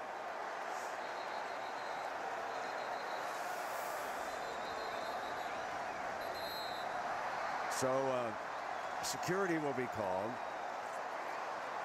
to remove an idiot, and then we will continue here in the Rose Bowl. 24-6, and so discouraging, Herbie, for the Longhorns to lose Colt McCoy in the fashion they did right after I mean, they had a turnover on the fake punt. They were going in. Great opportunity. Had all the momentum in the world they could ever hope for. The other thing that happens here is now to start the second half, they pick up a few first downs, looking like they might have a chance to get some points, get themselves to believe. And then the Alabama defense puts the clamps down. And Texas assisted there with some costly mental errors and mistakes as well. So this is Gold, who has come on to punt this time for Texas. Into the end zone. It'll come out under the 20-yard line. The Tide rolling. They lead it 24-6 here in the third. ESPN's coverage of the City BCS National Championship game on ABC. Brought to you by City, proud to present college football's biggest game. Taco Bell, think outside the bun. Nissan Maxima, proud partner of the Heisman Trophy. And G2, half the calories, all the G. Well, Kirk, we were in commercial yesterday about Colt McCoy there on the sideline, trying to urge his team on and talking to the young quarterback before he came out. He was urging everybody on, and he really was trying to encourage Gilbert to try to give him some confidence. Some of the things we had talked about earlier. On first down, Gilbert. Brought down by Anders.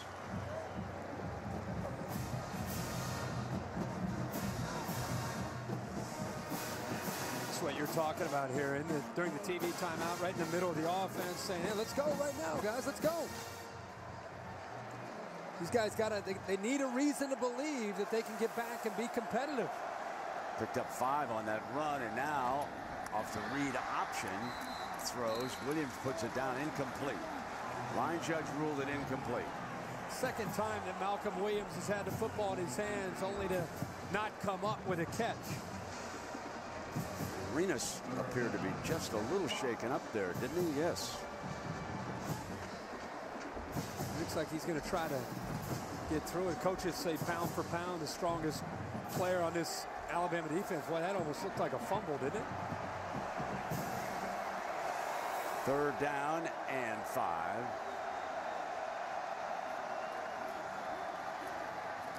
Fires right over the middle. Shipley for the first down to midfield. There he's in rhythm. There he gets back, and he makes a throw, and of course he gets a little bit of a rub there to open it up for Shipley underneath against man-to-man. But that time, Gilbert got back, took one hitch, and got rid of the football. That's what he's got to do.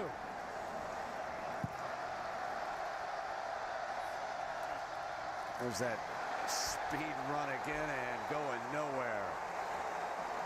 DJ Monroe is hit by Lorenzo Washington. Lorenzo Washington said, guys, eventually that's going to catch up to you. You can see from the DirecTV Ultimate Picture Cam, he just went right by the offensive line. Kyle Hicks, the right tackle, never had a chance because of the slant, the move to the inside by Lorenzo Washington, the senior. Yeah, Kyle Hicks couldn't deal with him on that play. And it is second down and 15.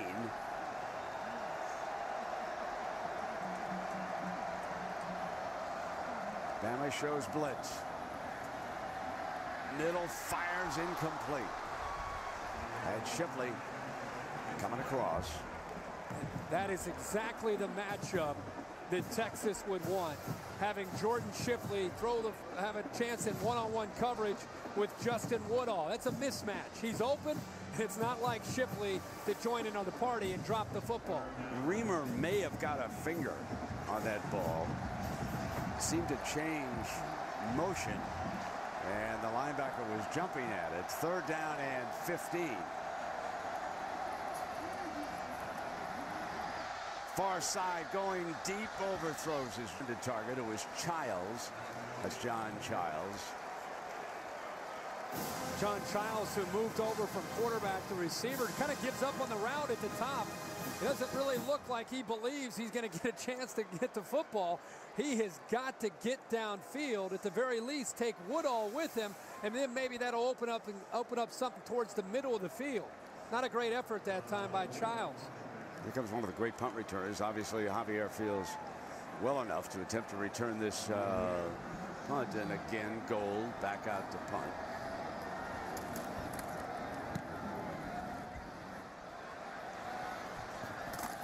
Javier Fair catches it at the 18-yard line.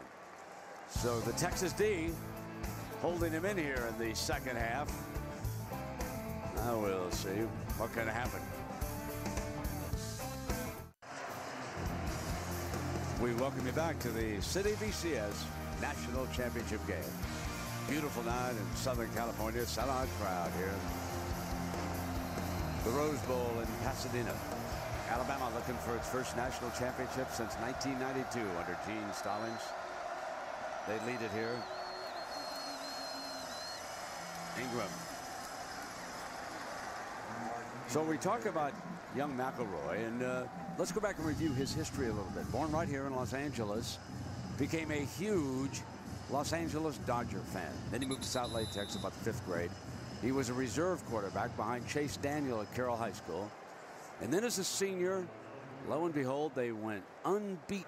He committed to Texas Tech, then made a visit to Alabama, fell in love with the school. His father's hero, of course, was Joe Namath. And they announced that the quarterback did that he'll come back and play his senior season. And got a little stoppage in play. There may be a cramp suffered by the Heisman Trophy winner. Ingram is up, coming off toward the sideline. He's played brilliantly here tonight. Rushed for 92 yards and a touchdown. And Greg Sr., like I said, was an offensive guard over at Hawaii. Now for the last 4 years, he worked in the Dallas Cowboys front office. But Joe Namath was his hero, and the son wears number 12 in honor of the Alabama legend who's out there. So many great players played for the Bear. Coming up now with Richardson. Fine tackle by Sergio Kindle. Another one of those fellas you're going to be seeing on Sunday. Number 2, big timer. Now the game is dictating the play calling by Jim McElwain. He's kind of pulled it in a little bit since the Alabama team's been able to dominate on the other side of the football. But McElroy not asked to do a lot tonight. 3 of 5 for 39 yards. They've been winning this game with defense. And again, he's managing the game and just trying to avoid a mistake to get Texas back in this football game. The Colt McCoy injury turned everybody's game plan completely around. 3rd down and 12. Inside handoff, and ridden down is the young running back, hit by big Lamar Houston. You know, I think you got to understand what Alabama's doing. They're working a little bit of clock. They're being conservative. They're being smart. They don't want to give Texas an easy turnover. But look, Lamar Houston almost ripped that football out. This will be a great look at it. He gets in there so quickly, and he's able to get a hand on the football. Look how close that ball came to coming out. I think he actually may have kept it against the thigh pad that time of Ingram. Here's Fitzgerald back to Shipley again to fair catch at the 46-yard line. So freshman Garrett Gilbert will bring the horns out, working with a short field, and see if he can put some points on that scoreboard. Our view from the DirecTV Ultimate Picture Cam here tonight on this lovely Southern California evening. The tide has been rolling ever since they trailed it by 6 points. And what is so very hard for Greg Davis right now with this offense, Herbie, is the fact that they never did establish a big-time running game this year. And now when you got a freshman quarterback and you have to dial up the same plays, it makes it even doubly difficult. They'll try to run again and nothing doing. As we go down below for more on Colt, here's Lisa. Well, Brent, I just spoke to Colt's father, Brad McCoy, who is now back up in the stands, and he obviously very concerned about his son. He said it doesn't appear that the shoulder injury is too serious. He said that the x-rays were negative, so that right now it appears to be a sprain, but they won't be able to confirm that until he's evaluated further. What Mr. McCoy told me is that Colt actually had been really begging the coaches and the trainers to let him go back into the game. He said he just wanted to give it a shot to give his team everything that he had. But ultimately, everyone around McCoy, Mac Brown, the team doctor, his father, they all decided that it wasn't worth taking the risk, that he needs to be concerned and take care of his NFL future. Guys. All right, thank you very much, Lisa. And on that play, Eric Anders, the defender for Alabama, had it read perfectly, and Newton couldn't hang on to the little swing. And so Texas now facing a 3rd and 10. Gilbert has had 4 passes dropped here tonight, so certainly his receivers have not helped him a lick.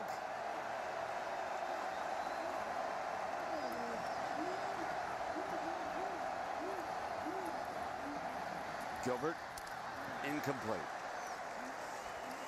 Williams, the intended target, he was well bracketed on the sideline.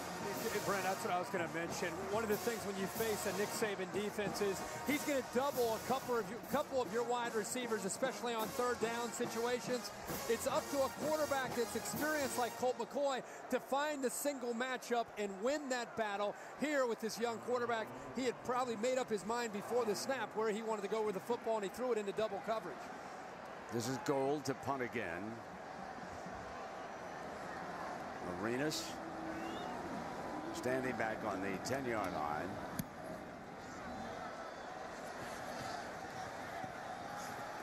Into the end zone. It'll come out on the 20-yard line as we go to Chris Fowler.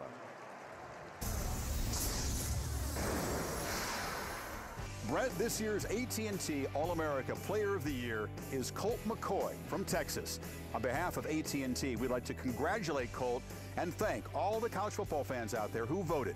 The AT&T All-America Player of the Year is determined by the fans. Brett, back to you. Chris, thank you very much. And clearly those Texas Longhorn fans, they got the right number. Yeah, no doubt about that. No question.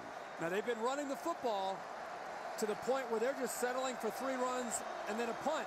I think they're going to change it up here a little bit on this series.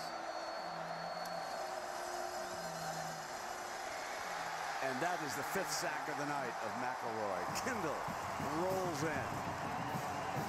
I think maybe me and Will Muschamp were thinking the same thing. He comes off play action, and there's Sergio Kendall again.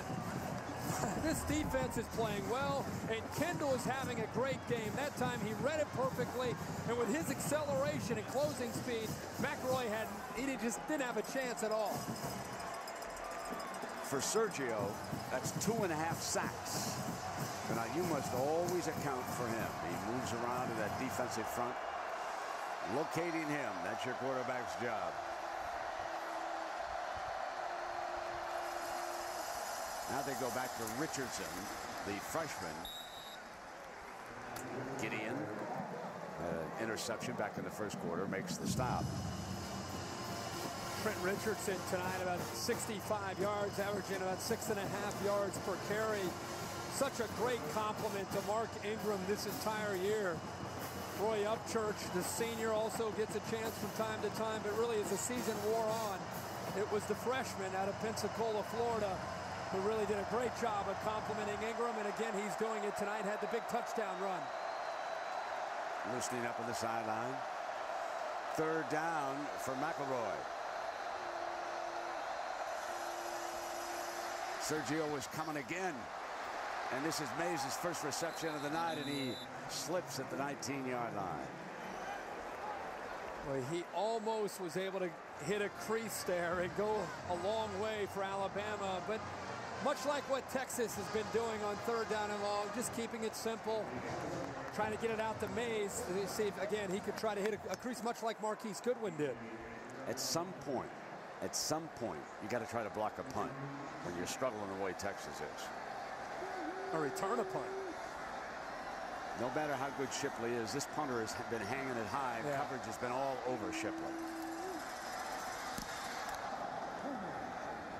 This is a big-time leg. There is another fair catch of a P.J. Fitzgerald punt. The only thing that Fitzgerald hasn't been able to do tonight is find the receiver on that fake punt. Well, 5 of the nation's brightest young lawyers will discover the real world requires more than a degree. ABC's the deep end. That's a new series, and it premieres Thursday night, January 21st at 8, 7 Central on ABC. That's the deep end. Thursday night on ABC. Well, let's see if Gilbert can continue to try to evolve right before our eyes and make some good decisions here on this drive for Texas. They start off with the inside handoff. Trey Newton. Newton has rushed 13 times for 39 yards. And Monroe coming around the edge 3 times for 33. Remember, he lost on the third one. Nothing doing. Just stoned right there in the middle. Big number 99, Josh Chapman. He and Terrence Cody. And this defensive line and really the entire defense start to get into some predictable play calling, and they are we've talked about it since he's been in there. They're really coming after him. Now you have a freshman quarterback on third down looking into this defense. Now I think everybody out there watching, now you know why Tim Tebow in Florida had so much trouble. Think about this defense that you're watching here tonight. Yes, a little bit easier with a freshman quarterback. There's no question about that. But consider, let's not take anything away from this Bama group. This is a sensational defense. There's Goodwin, he's speed. That's who they must use the rest of the way because of his breakout speed. Well, Marquise Goodwin and Shipley can get it going, and also DJ Monroe because they can do it so quickly. Listen, again, you know what's coming on third down if you're Alabama. It's just a matter of being able to stop it. And that time, Kareem Jackson comes in late and tries to dislodge the football that time from Goodwin, but they're able to pick up the first down.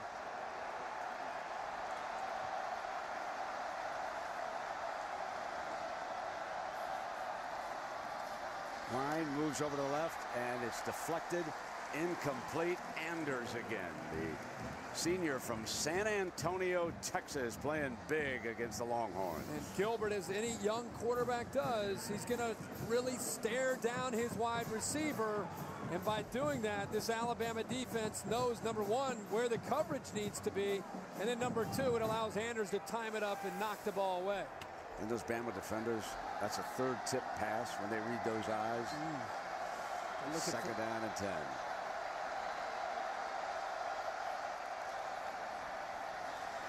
Gilbert going deep down the middle. Got a man, got Shipley. Touchdown, Texas! 44 yards.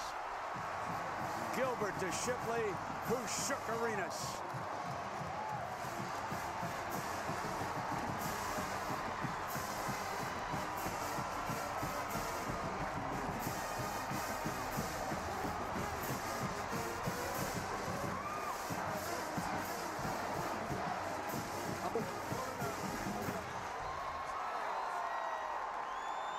Shipley, the holder. Lawrence out.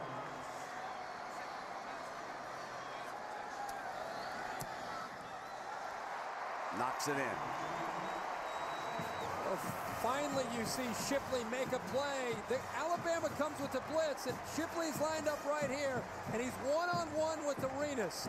Great move here to the outside. He gives him just a little bit of a look. It's enough to give him an edge, and the most important thing there is the pass protection.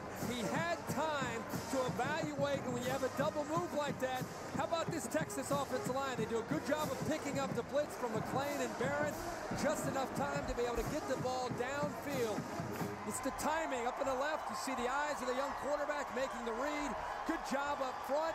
And when Shipley finally is able to separate and get away from Arenas, how about the true freshman putting the ball on the money for the touchdown? And Colt McCoy on the sideline. Over there with the freshman who threw the touchdown pass. Herbie, I'm going to make a point now. How big is that play at the end of the first half right now when you look at this score that was intercepted on the shovel pass and taken in for an Alabama touchdown? That play will haunt. Now they get the onside kick and they dive for it. Texas!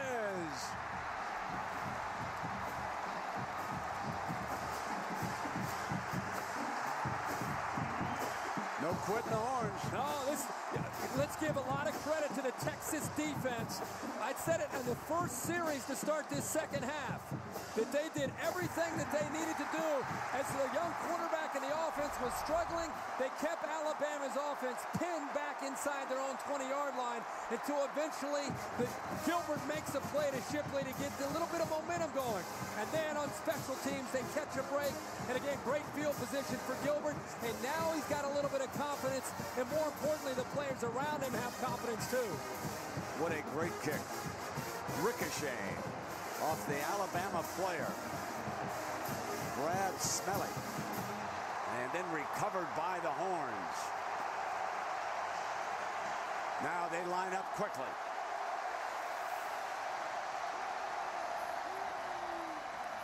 Gilbert's got a field, got a man open on the far side. Shipley's up in the air and he's covered incomplete. Jackson is the defender who's there. Not on my watch, Jackson says. Yeah, Jackson's out there one-on-one. The ball needs to be thrown just a little bit. See how Shipley has to slow down? And more often than not, an official will call that pass interference because Jackson has his back turned to the play and he's not making an effort to find the football. He got away with one there. 2nd and 10.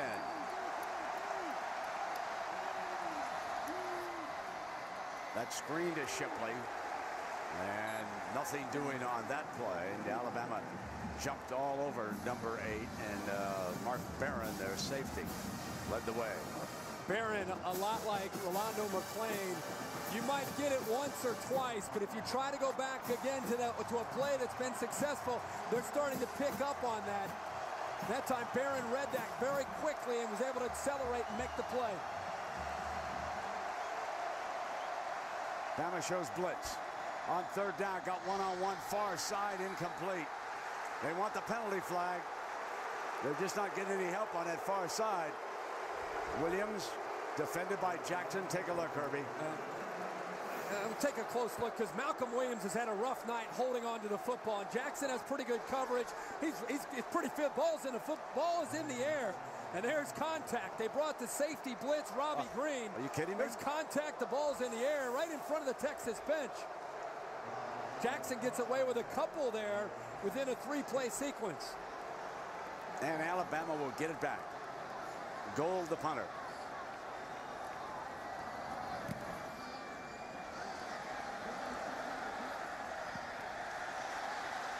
It's going to be down at the 6-yard line.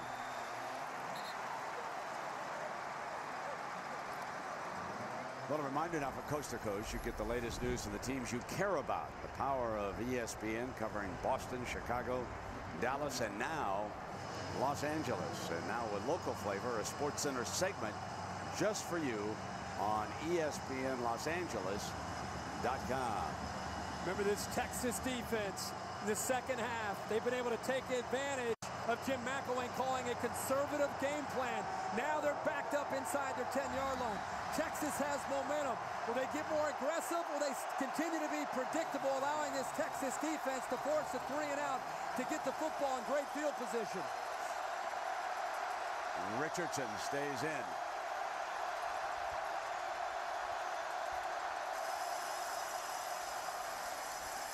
And they bounce the freshman straight ahead. Think about Alabama. Even though they're running the football and Texas knows it's coming, they ran the football in the first half almost at will on certain drives when Texas knew it was coming. So give credit to Will Muschamp and this Texas defense for coming out, being down 24-6, and not giving up and still playing with a lot of heart. Alabama had 3 possessions in the 3rd quarter. All of them 3 and out. And now we will come to the money quarter with Bama leading 24-13. And this presentation of the City BCS. We welcome you back to the City BCS National Championship game. The Rose Bowl, Pasadena, California. Big series here for Alabama. They've gained only 3 yards in the second half. Just 3 against this Longhorn D. Richardson continues to play, and he picks up a first down. Now let's check in with Tom Rinaldi about Mark Ingram. What's the story? Well, Brett, the training staff has worked on him 15 straight minutes. He never let go of his helmet trying to get in. They've used ice. They tried to hydrate him using Gatorade, pickle juice, etc., but haven't been able to knead out those calf muscles to the point where he could return to the game. He's clearly anxious to do so, though, Brent. That's having the freshman backup, Richardson, just hammered for a big first down.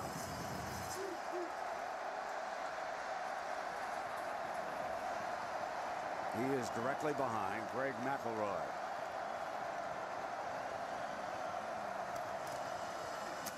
Coming again. Robinson, but he needed help from his friends. That young man is as powerful as Ingram. Yeah, absolutely. You put him in a weight room and you'd be sitting there in awe. He's just a guy that has tremendous power, low center of gravity, tough to bring down. We've talked a lot about him tonight, how he's a great complement to what Mark Ingram can do. And Alabama working a little bit of clock, continuing well. They've got to be careful, though, again, of being too predictable. But at the same time, deep in their own territory, they don't want to take too many chances.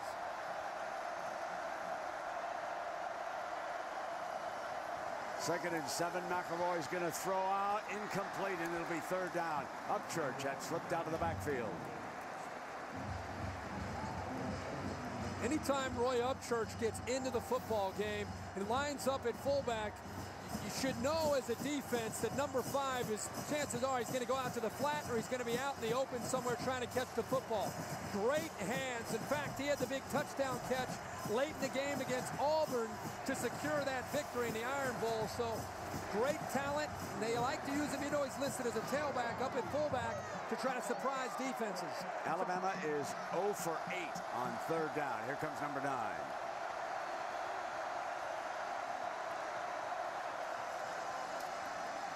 McElroy, there's a penalty flag. Throws over the middle.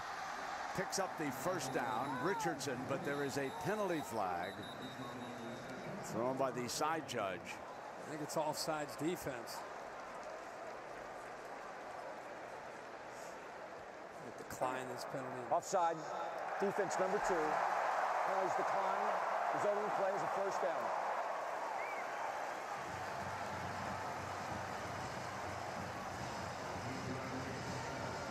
It's not just picking up first downs, but when you're down by 11, every first down that you allows Alabama to continue to eat clock, continue to keep the football away from Texas. And just when they had a little bit of momentum and Alabama hadn't had any first downs in the second half, Bama feels that heat, and they come back with a couple big first downs in their own territory.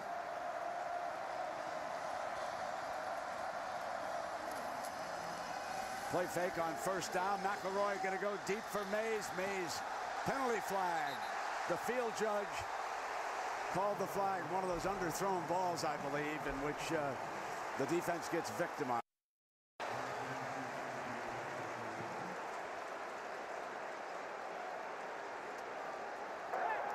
Pass interference.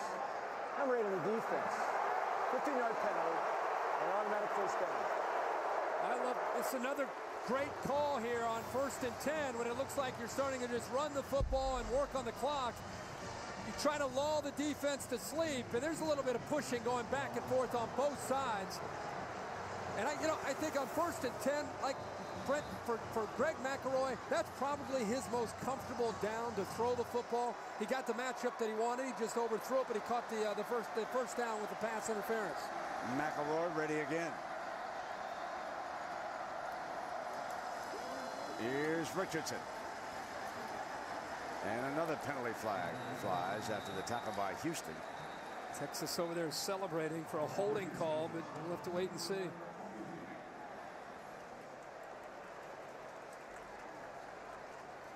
Maybe it's...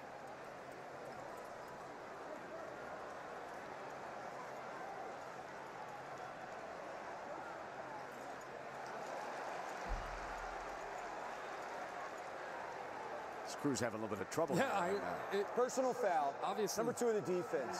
That's hands to the face. 15-yard penalty. Automatic first down. I think he struggled here to try to get off of the block of James Carpenter.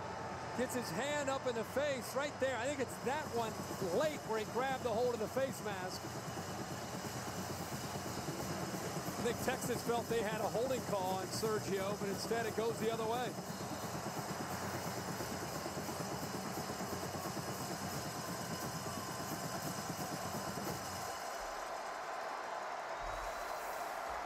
Not happy. First down across the 40-yard line.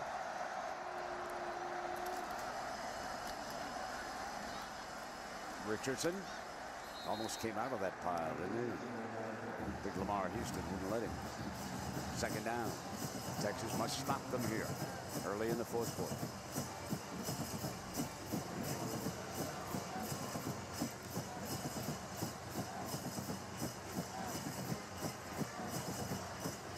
You know, if you were looking at a statistical difference between Mac Brown's team and Nick Saban's, you would have looked at the penalty charts.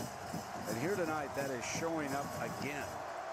Coming into this game, 180 fewer penalty yards against Alabama over the course of the season. Tonight it's 67-23. Alabama with the fewer penalty yards. So that difference shows again as Richardson loses his helmet.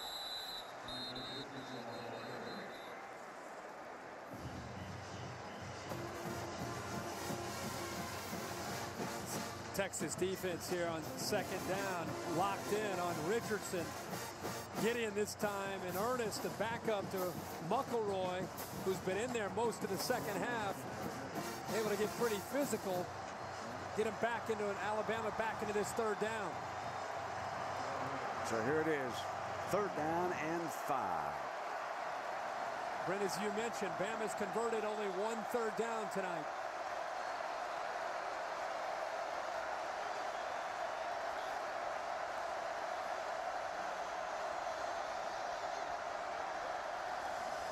Going to try to throw for it. Incomplete. Mays was coming back and appeared to slip. Let's say it was Julio Jones on that far side who slipped. He's trying to give a little bit of a look to Williams like he's going to go downfield. They both slipped. They both slipped. And you know, I've heard a lot about, you can help me here, the ryegrass. They said it's slick. It's overseeded to try to, yeah. A little bit of that fog in the air along the Pacific coast there. Here's Tiffin with a 52-yard attempt.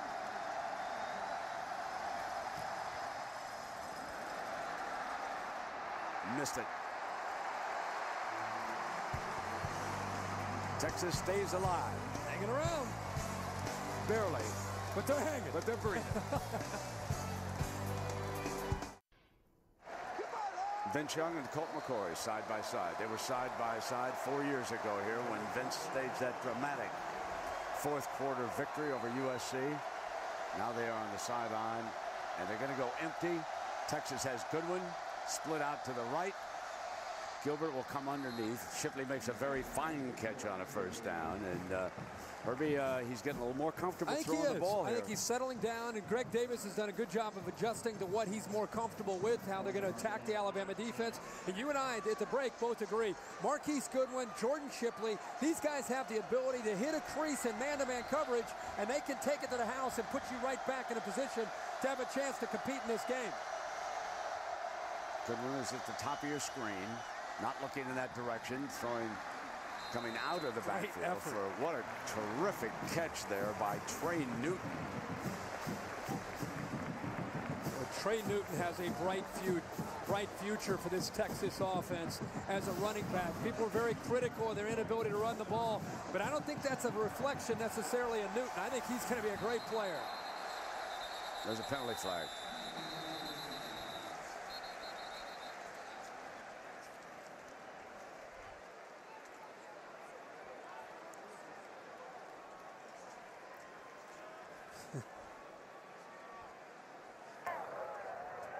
There's no penalty on the play.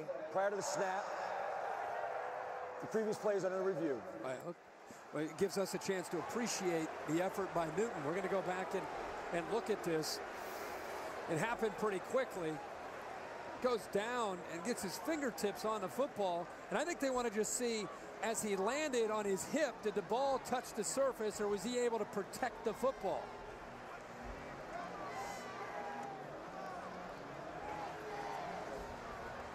So this will be probably the best look at whether or not the ball's secure. Based on the looks that we just saw, that play should stand and should set up a third and short. You know, Herbie, we have a moment. We need to congratulate the Rose Bowl folks on the 2 games that they've had here. As you look down tonight, 94,906. Our great crowd. Of course, we were jammed for Ohio State's victory over Oregon.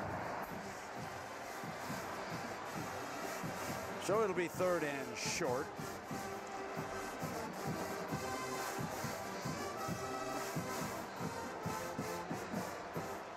You got to believe the quarterback sneak is coming, and big Terrence Cody will be in the middle of this. This is not Terrence Cody's kind of game, defending a spread offense, but anytime they go quarterback sneak or short yardage, the big fella can get involved in a game plan. Avoid the mountain. Try to find a pass. Third down and 1.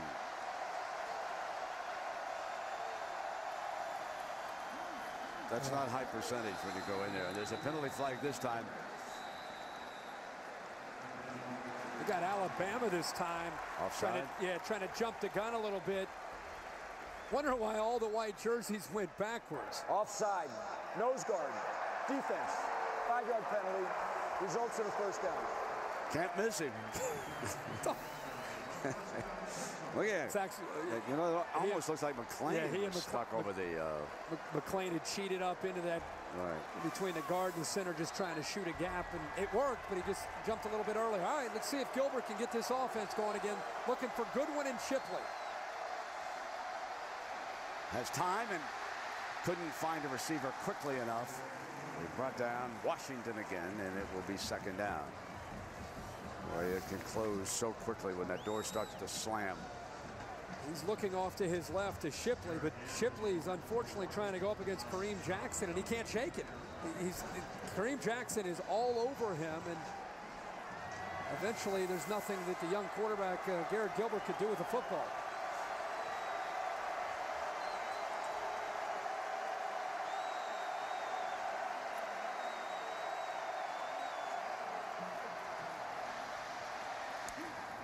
Middle, complete to the 46-yard line, and that time he did find Shipley, who was double covered, threw it well. That is a lot of traffic in there to the middle of that Bama defense. They've had a lot of success on third down with the tunnel screen. The last time they tried to run it, Mark Barron did an excellent job of reading the play and jumping it and taking it away. But they have hit a couple big ones to Marquise Goodwin. Maybe a good time to fake it to Goodwin and maybe try to go to the tunnel screen on the other side.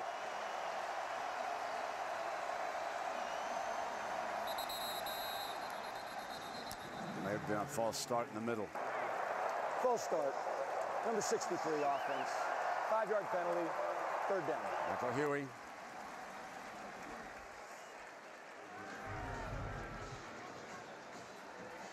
They're either going to roll the quarterback out away from the pressure, kind of moving the launching point for Mack Brown, or just get the ball out of his hands quickly with some type of screen. You don't want him sitting back there in that pocket with this Alabama defense on a third down.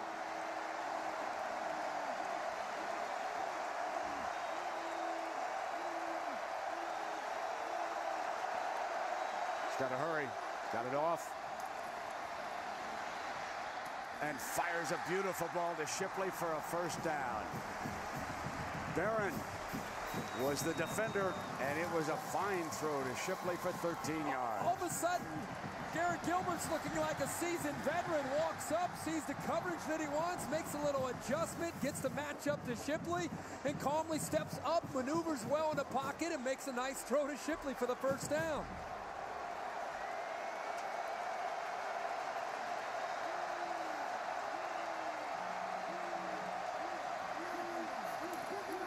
Under pressure, quickly reads it incomplete.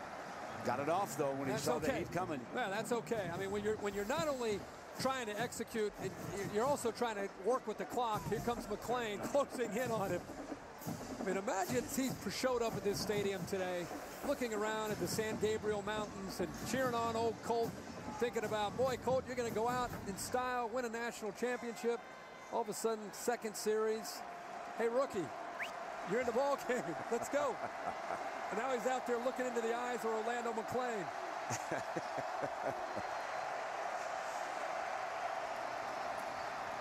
Here's Gilbert with time, steps up into his throw.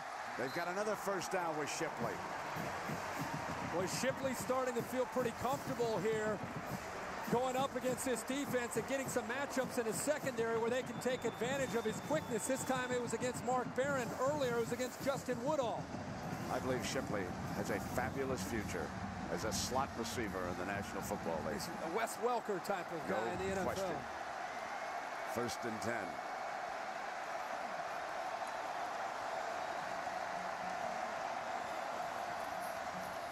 Quick strike to the outside, and Buckner's upended. Alabama is doing everything that they can to disrupt the rhythm that this young quarterback Gilbert has all of a sudden found. This time they decided to bring Arenas on a blitz, so it's different looks. They're rushing 3 and dropping 8, and other times bringing pressure, but the young man continues to read the defense properly and making good decisions with the football, but he's got to finish this drive. 2nd down and 13. Whitaker becomes one of his receivers. He is split out to the left as they spread the field. Gilbert got a man open. Touchdown, Texas. Shipley's 2nd of the night. A freshman growing up before your eyes. 28 more yards.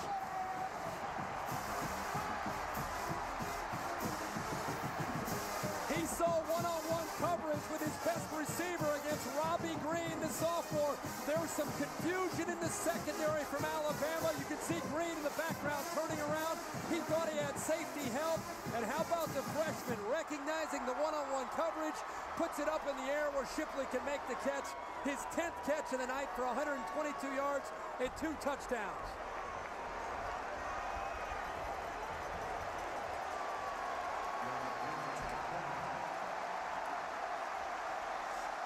Going for 2.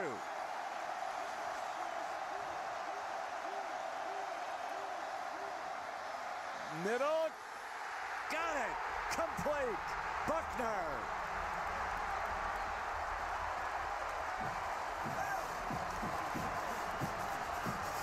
A comeback for the ages, perhaps. But now it is up to the champions of the SEC. And they will gather around an unbeaten quarterback following this 2-point conversion. Greg McElroy has not lost a football game as a starting quarterback since the 8th grade. He's under the gun next. ESPN's coverage of the City BCS National Championship game on ABC. Brought to you by City, proud to present college football's biggest game.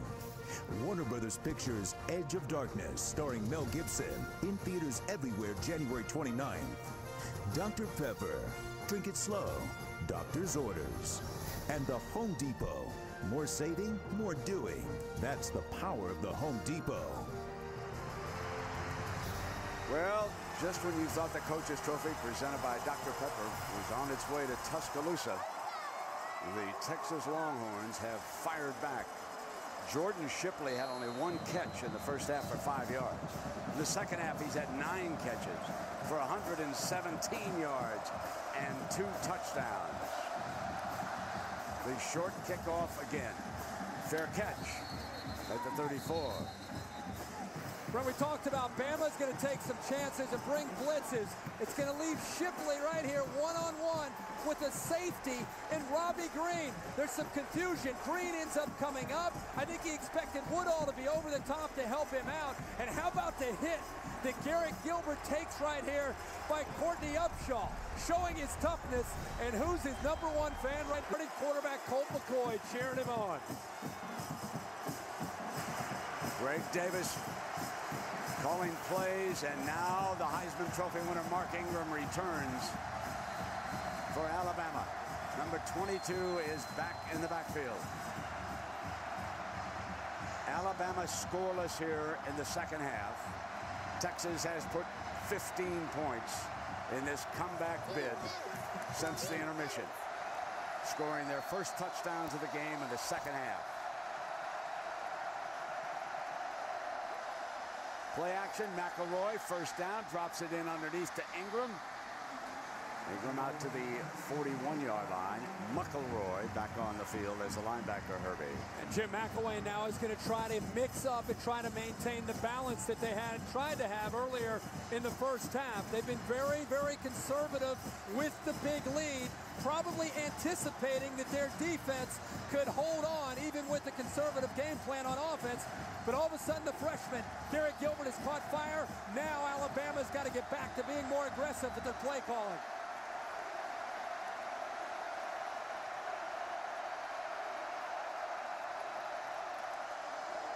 Ingram bounces outside. You can't bring him around down on the ground alone. You need help. The junior college transfer James Carpenter, who has had a great night tonight, sealing the edge, comes up with another great block. You also have the big tight end Colin Peak. And again, when you allow Mark Ingram to build up some momentum and get to that second level of the defense, very, very difficult to slow him down. He's pounded for 111 yards here tonight and 1 touchdown. And just like against Auburn and Florida, the Tide begins to mount a big-time drive. But can they finish it? Ingram again. Got about a yard. Sam Acho.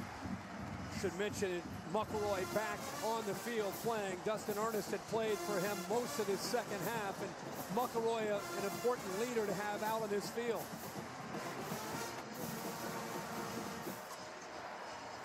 Ingram's mom watching there in the middle, the black and white coat, Flint, Michigan. 2nd and 9.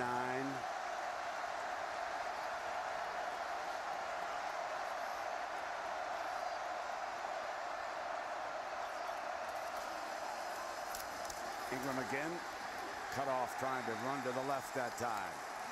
And McElroy again.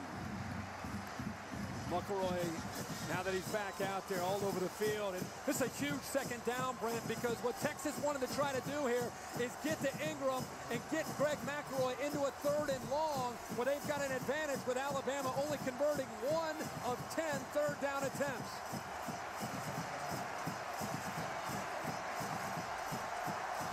Third and 8.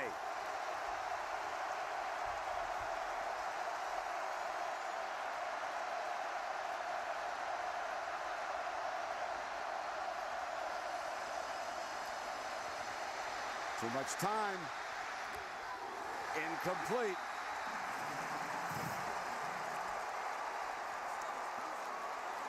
Aaron Williams, the defender.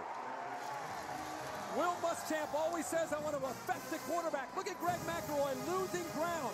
You see how he doesn't trust what he is seeing? It's because of what Muschamp is doing, creating confusion. He has nowhere to go with the football. But when you see a quarterback losing ground, it's what Will Muschamp means when he says, I want to affect the quarterback. Fitzgerald versus Shipley again. The half, Texas. So the Longhorns use a timeout here. We'll take a break. 3:21 left, and you're watching the City BCS National Championship on ABC.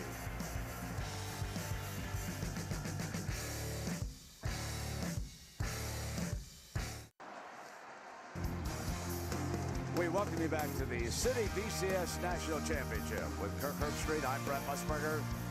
Texas rallying in the second half, trails it by 3. 45 points on our board tonight.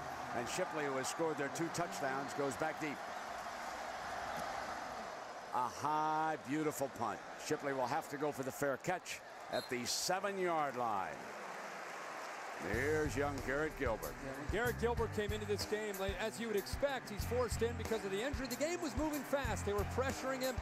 not seeing open receivers. All of a sudden, he started to settle down. The defense gave him a reason to believe with good field position.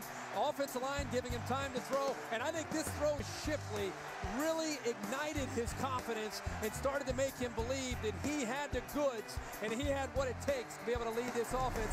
But now he finds himself deep in his own territory to try to make some adjustments. What a change of events. 4 of 22. And look at his last 14 throws, hitting 10 passes. Travis High in Austin, Texas, led them to 2 state championships. From his own end zone. Middle, incomplete, and there's a penalty flag. Mark Barron working in the secondary. Mark Barron holding on to Kirkendall. Looks like defensive holding to me. Holding. Number 4 defense against an eligible receiver. 10-yard penalty and an automatic first down. We should note that with a young quarterback back there, how about this Texas offensive line? There it is. I mean, Barron clearly holding on to Kirkendall. This Texas offensive line, the same line that gave up 9 sacks against Sioux in Nebraska, they haven't given up a sack tonight. Down toward 3 minutes.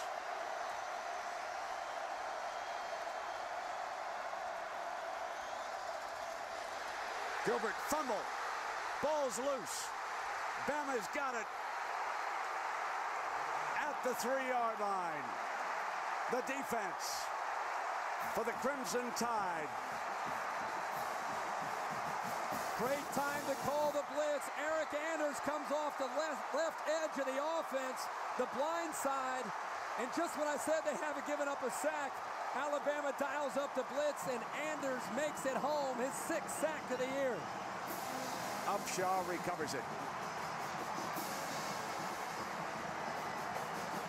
Anders coming in unmolested, and Gilbert never felt it. The young man, by way of San Antonio, Texas, lights up the Longhorns in the final 3 minutes. He's played a brilliant football game.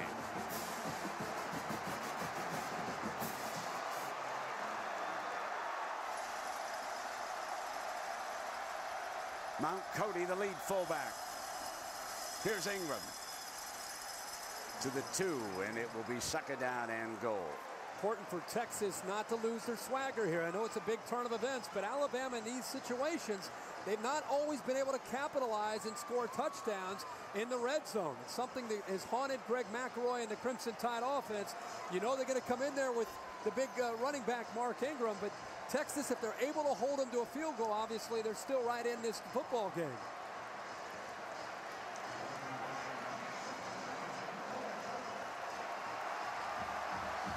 Cody, the lead fullback. He'll set down in front of Ingram.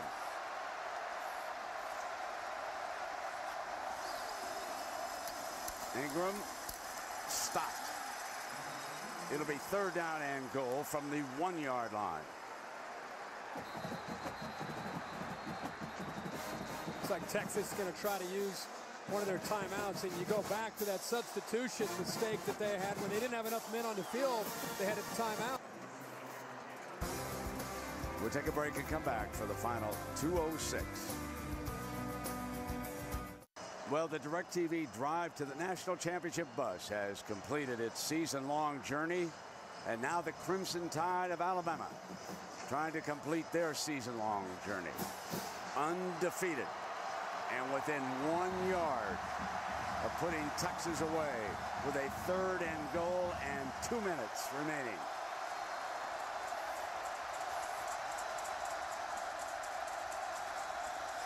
Cody leads Ingram. Ingram battles, 2nd effort, touchdown.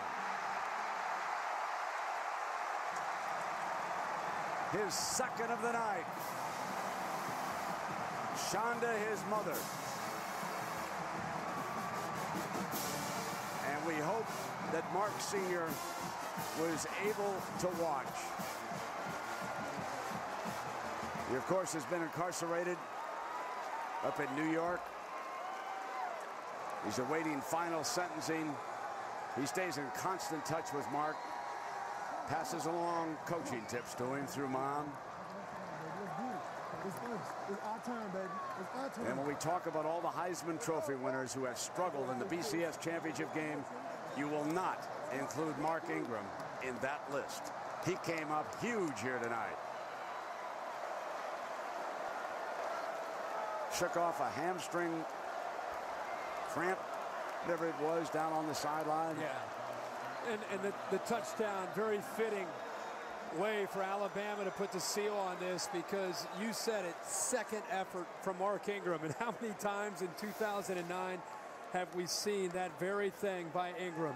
Initially feels a little bit of a presence from Texas, but fights through the corner, Aaron Williams, and eventually lunges in for the you would think, again, the touchdown that puts this out of reach for Texas. And in a night where they got conservative, didn't ask a lot from Greg McElroy, ended up 6 of 11 for 58 yards. They turned to the running game, and the tandem tonight of Ingram and Richardson.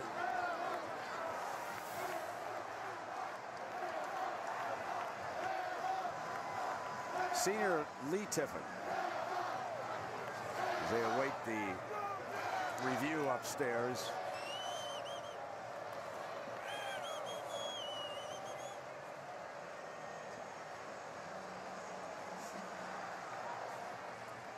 Didn't seem to be much doubt. Did you think, Herbie? No, I think probably just to be safe. After further video review, the ball breaks the goal line plane prior to either knee hitting the ground. It is a touchdown.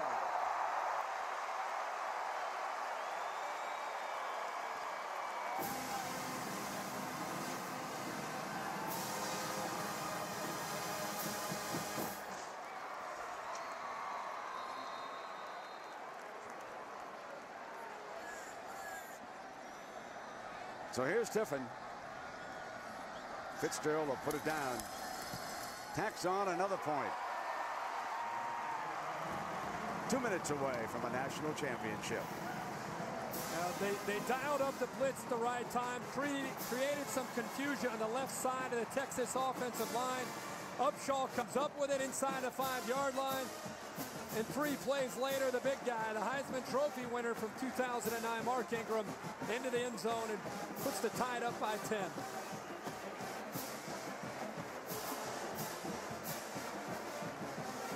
And over on the side, I'm enjoying that.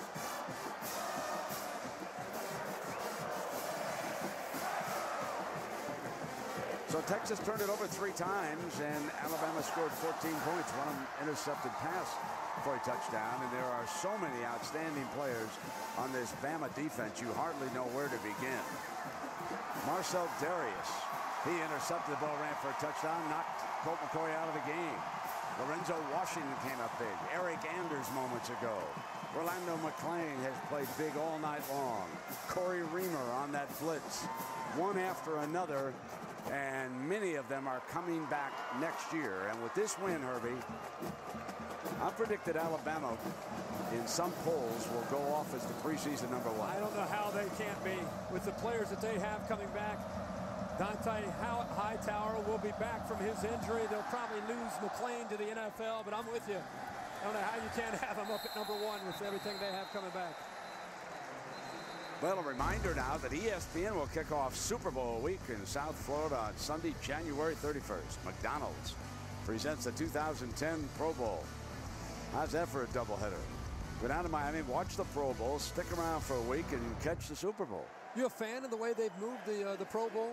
I like it when it's in Hawaii myself. But I think, you know, for a little change of pace, and for the business it's going to bring to South Florida. What do you do with all the players in the Super Bowl that can't play in the Pro Bowl? They don't like to play that game anyway, between you and me. Stepping away, Gilbert. So, Colt McCoy. And when you think about this year, ladies and gentlemen, remember how the season began? It was Sam Bradford. He was the reigning Heisman Trophy winner. There was Tim Tebow. He'd won a Heisman at Florida. There was Colt McCoy. There were the three great quarterbacks. Now think about what happened. Sam Bradford injured against BYU, knocked out by Texas down there as we watch this play unfold with Gilbert. And it's intercepted at the 30-yard line. They get down. The clock will continue to run. That championship trophy is headed back to Tufts Tuscaloosa. Well, let me go back about those quarterbacks. And then Tim Tebow suffered that serious injury. I think it was in a concussion. Maybe it was Kentucky where he hit his head. And then here tonight, Colt McCoy in the national championship game.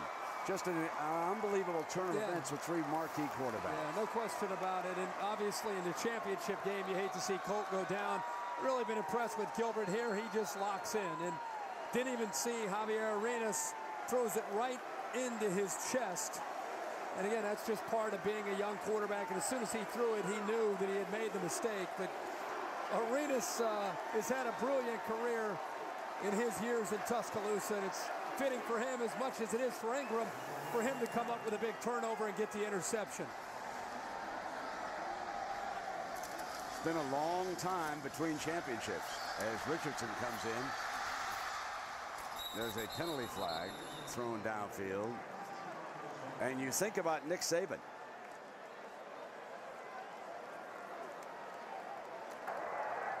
You think about Nick Saban. Base mask.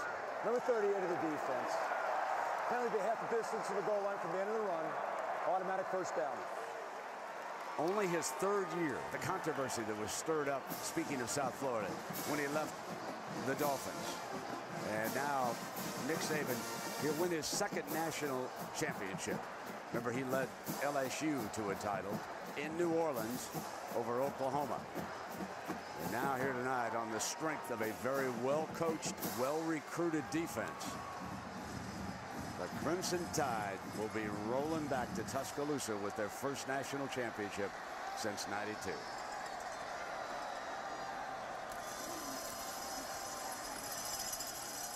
And when you think of these two as Richardson battles toward the end zone, you think about these two coaches, Herbie, they're not going to have to dial up a loan anytime soon. These are two of the highest salaried in the country. There's Mac Brown, 2009 salary. And look at what Nick Saban came up with tonight, a little $400,000 worth of extra sugar.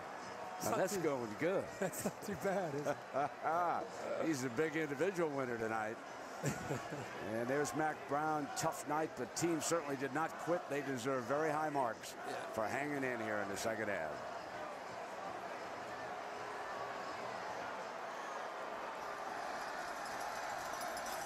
McElroy comes back to Los Angeles. Richardson barges into the end zone, his second of the night.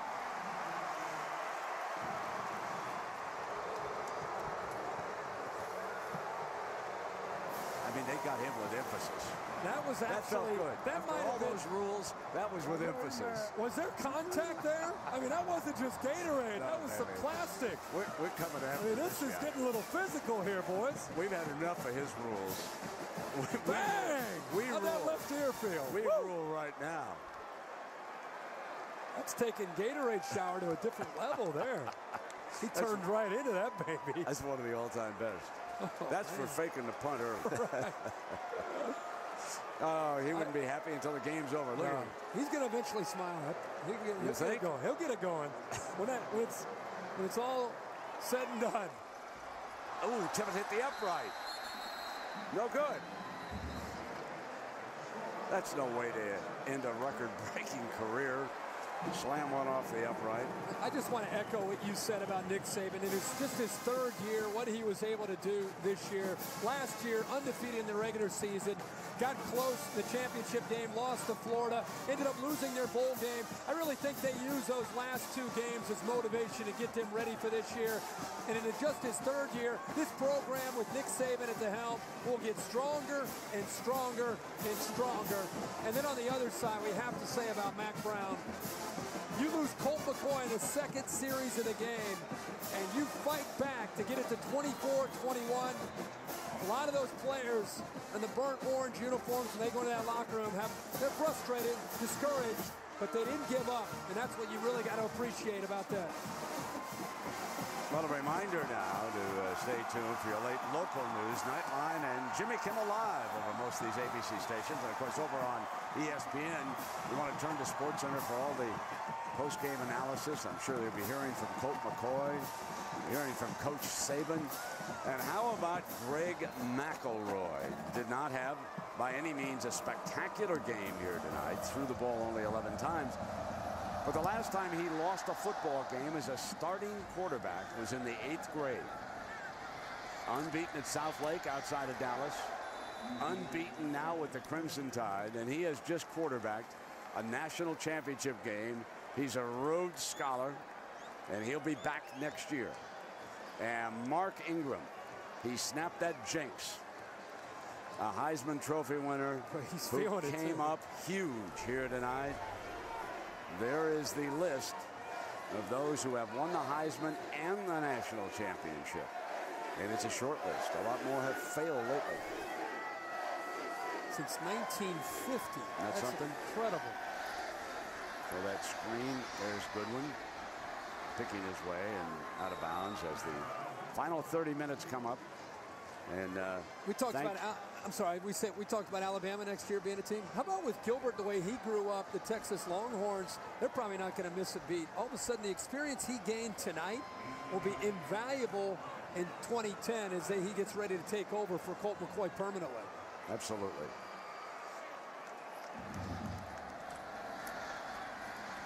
Gilbert. Deflected and intercepted. Picked off on the deflection by Alabama's Tyrone King, a senior who's out just bringing the clock down from Birmingham, Alabama.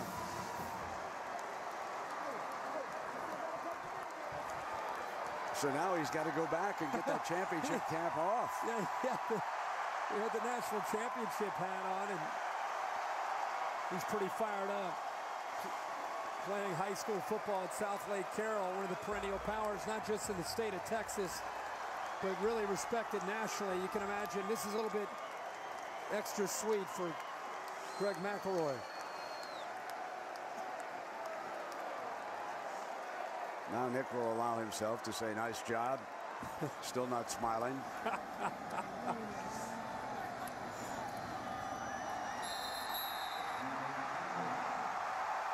That'll do it.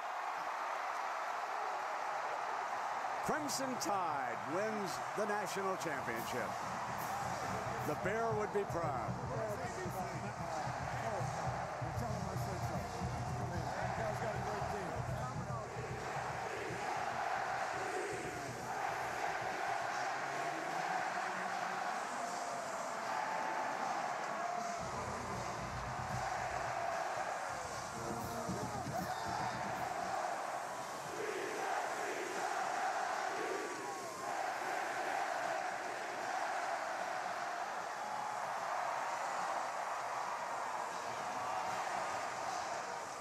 Let's go to Tom Rinaldi with Coach Saban. Coach, you knew it wasn't going to be easy when Texas closed to within 3 late in the 4th quarter. What was your message to your defense? Well, our message at halftime was we got to play for 60 minutes. You know, championship teams and teams that get to this point are going to be able to come back, and they did, and that speaks well for the character of their team and their coaching staff. And, you know, they did a great job of coming back. I was proud of them to bounce back, though, in the 4th quarter. The first coach to win 2 BCS National Championships with 2 different schools. Allow yourself this. What does it mean to you? Well, really what it means to me is I'm so happy for our entire team. You know, our fans who have been great ever since we've been in Alabama, the players, the great job that they've done in buying in to do what we need to do, our coaching staff and everybody in the organization, our administration, Mal Moore, Dr. Witt, everybody has, you know, made a great team, and that's why this team is good. It's not just because of me. I'm proud of the team, and I'm proud of the way they played today. And I'm really proud of the state of Alabama and our folks that this means a lot to. You think the Tide would be back this fast? Well, I never had a timetable for it. We just try to do what we need to do every day from a process standpoint to get better, and I'm really proud of the way our guys competed today. The process and now the result. Congratulations, Nick. Lisa Salters now. Thank you, Tom. I'm with Texas quarterback Colt McCoy. Colt, what was it like for you to watch this game, your last game in a Longhorn uniform from the sideline?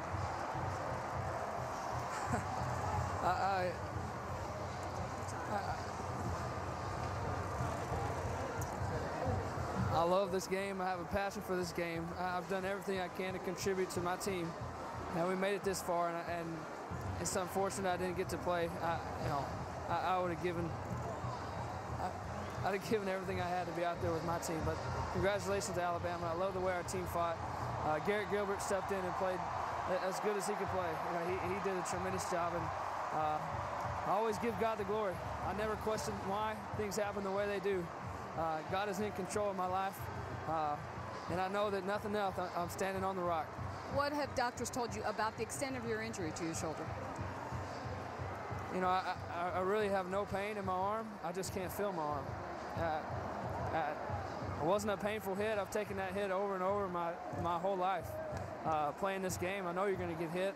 I guess I got hit the right way. You know, like I said, I'm not in pain. My arm's dead. You know, it feels like I slept on my arm, woke up, and it's dead. So, I don't know. Well, it's been a pleasure watching you these last 4 years. Best of luck to you in the future, Colt. Thank you. Congrats to Alabama. A tremendous football team. Thank you. Let's send it over to Tom Rinaldi. Tom. Thanks very much, Lisa. Here with Mark Ingram. Mark, I know it was a very, very difficult game for you. I know you're in some pain right now. Heisman Trophy, National Championship. How do you describe the journey of this season? Just the whole entire organization, from the top to the bottom. That's all we worked for. We set that goal in the beginning of the year, and we worked for it, and we deserve it. I don't think anybody in the country worked harder than us, and just played a great game today. And I got to give credit to the entire team, because it was a team effort, and I could have done it by myself. I know your dad was watching you tonight. What message did you send him with how you played? Man, I love you, man. We did it. We did it. You're number one, baby. I love you. There's a proud son to a proud father. Congratulations, Mark. Brent? Tom and Lisa, thank you very much. And I think that a whole lot of folks, Herbie, have seen just the kind of impressive young men that we deal with around the landscape of college football. The Alabama team coming away with another national championship. And what are your thoughts that you're taking away from this? Number one, Alabama played a nearly perfect game when they played Florida, because that was a real goal for them. I really wondered, I think a lot of people wondered, could they recreate that same magic and intensity? And they were able to do it. They were also able to take advantage of the opportunity when McCoy went down. Give Texas all the credit in the world for not going away and quitting and fighting back to get it within a 3-point game. But at the end of the day, the champion in college football this year, very, very deserving that it's the Alabama Crimson Tide. Exactly. Well, they still have the presentation of the Coach's Trophy presented by Dr. Pepper when we continue here tonight on ABC.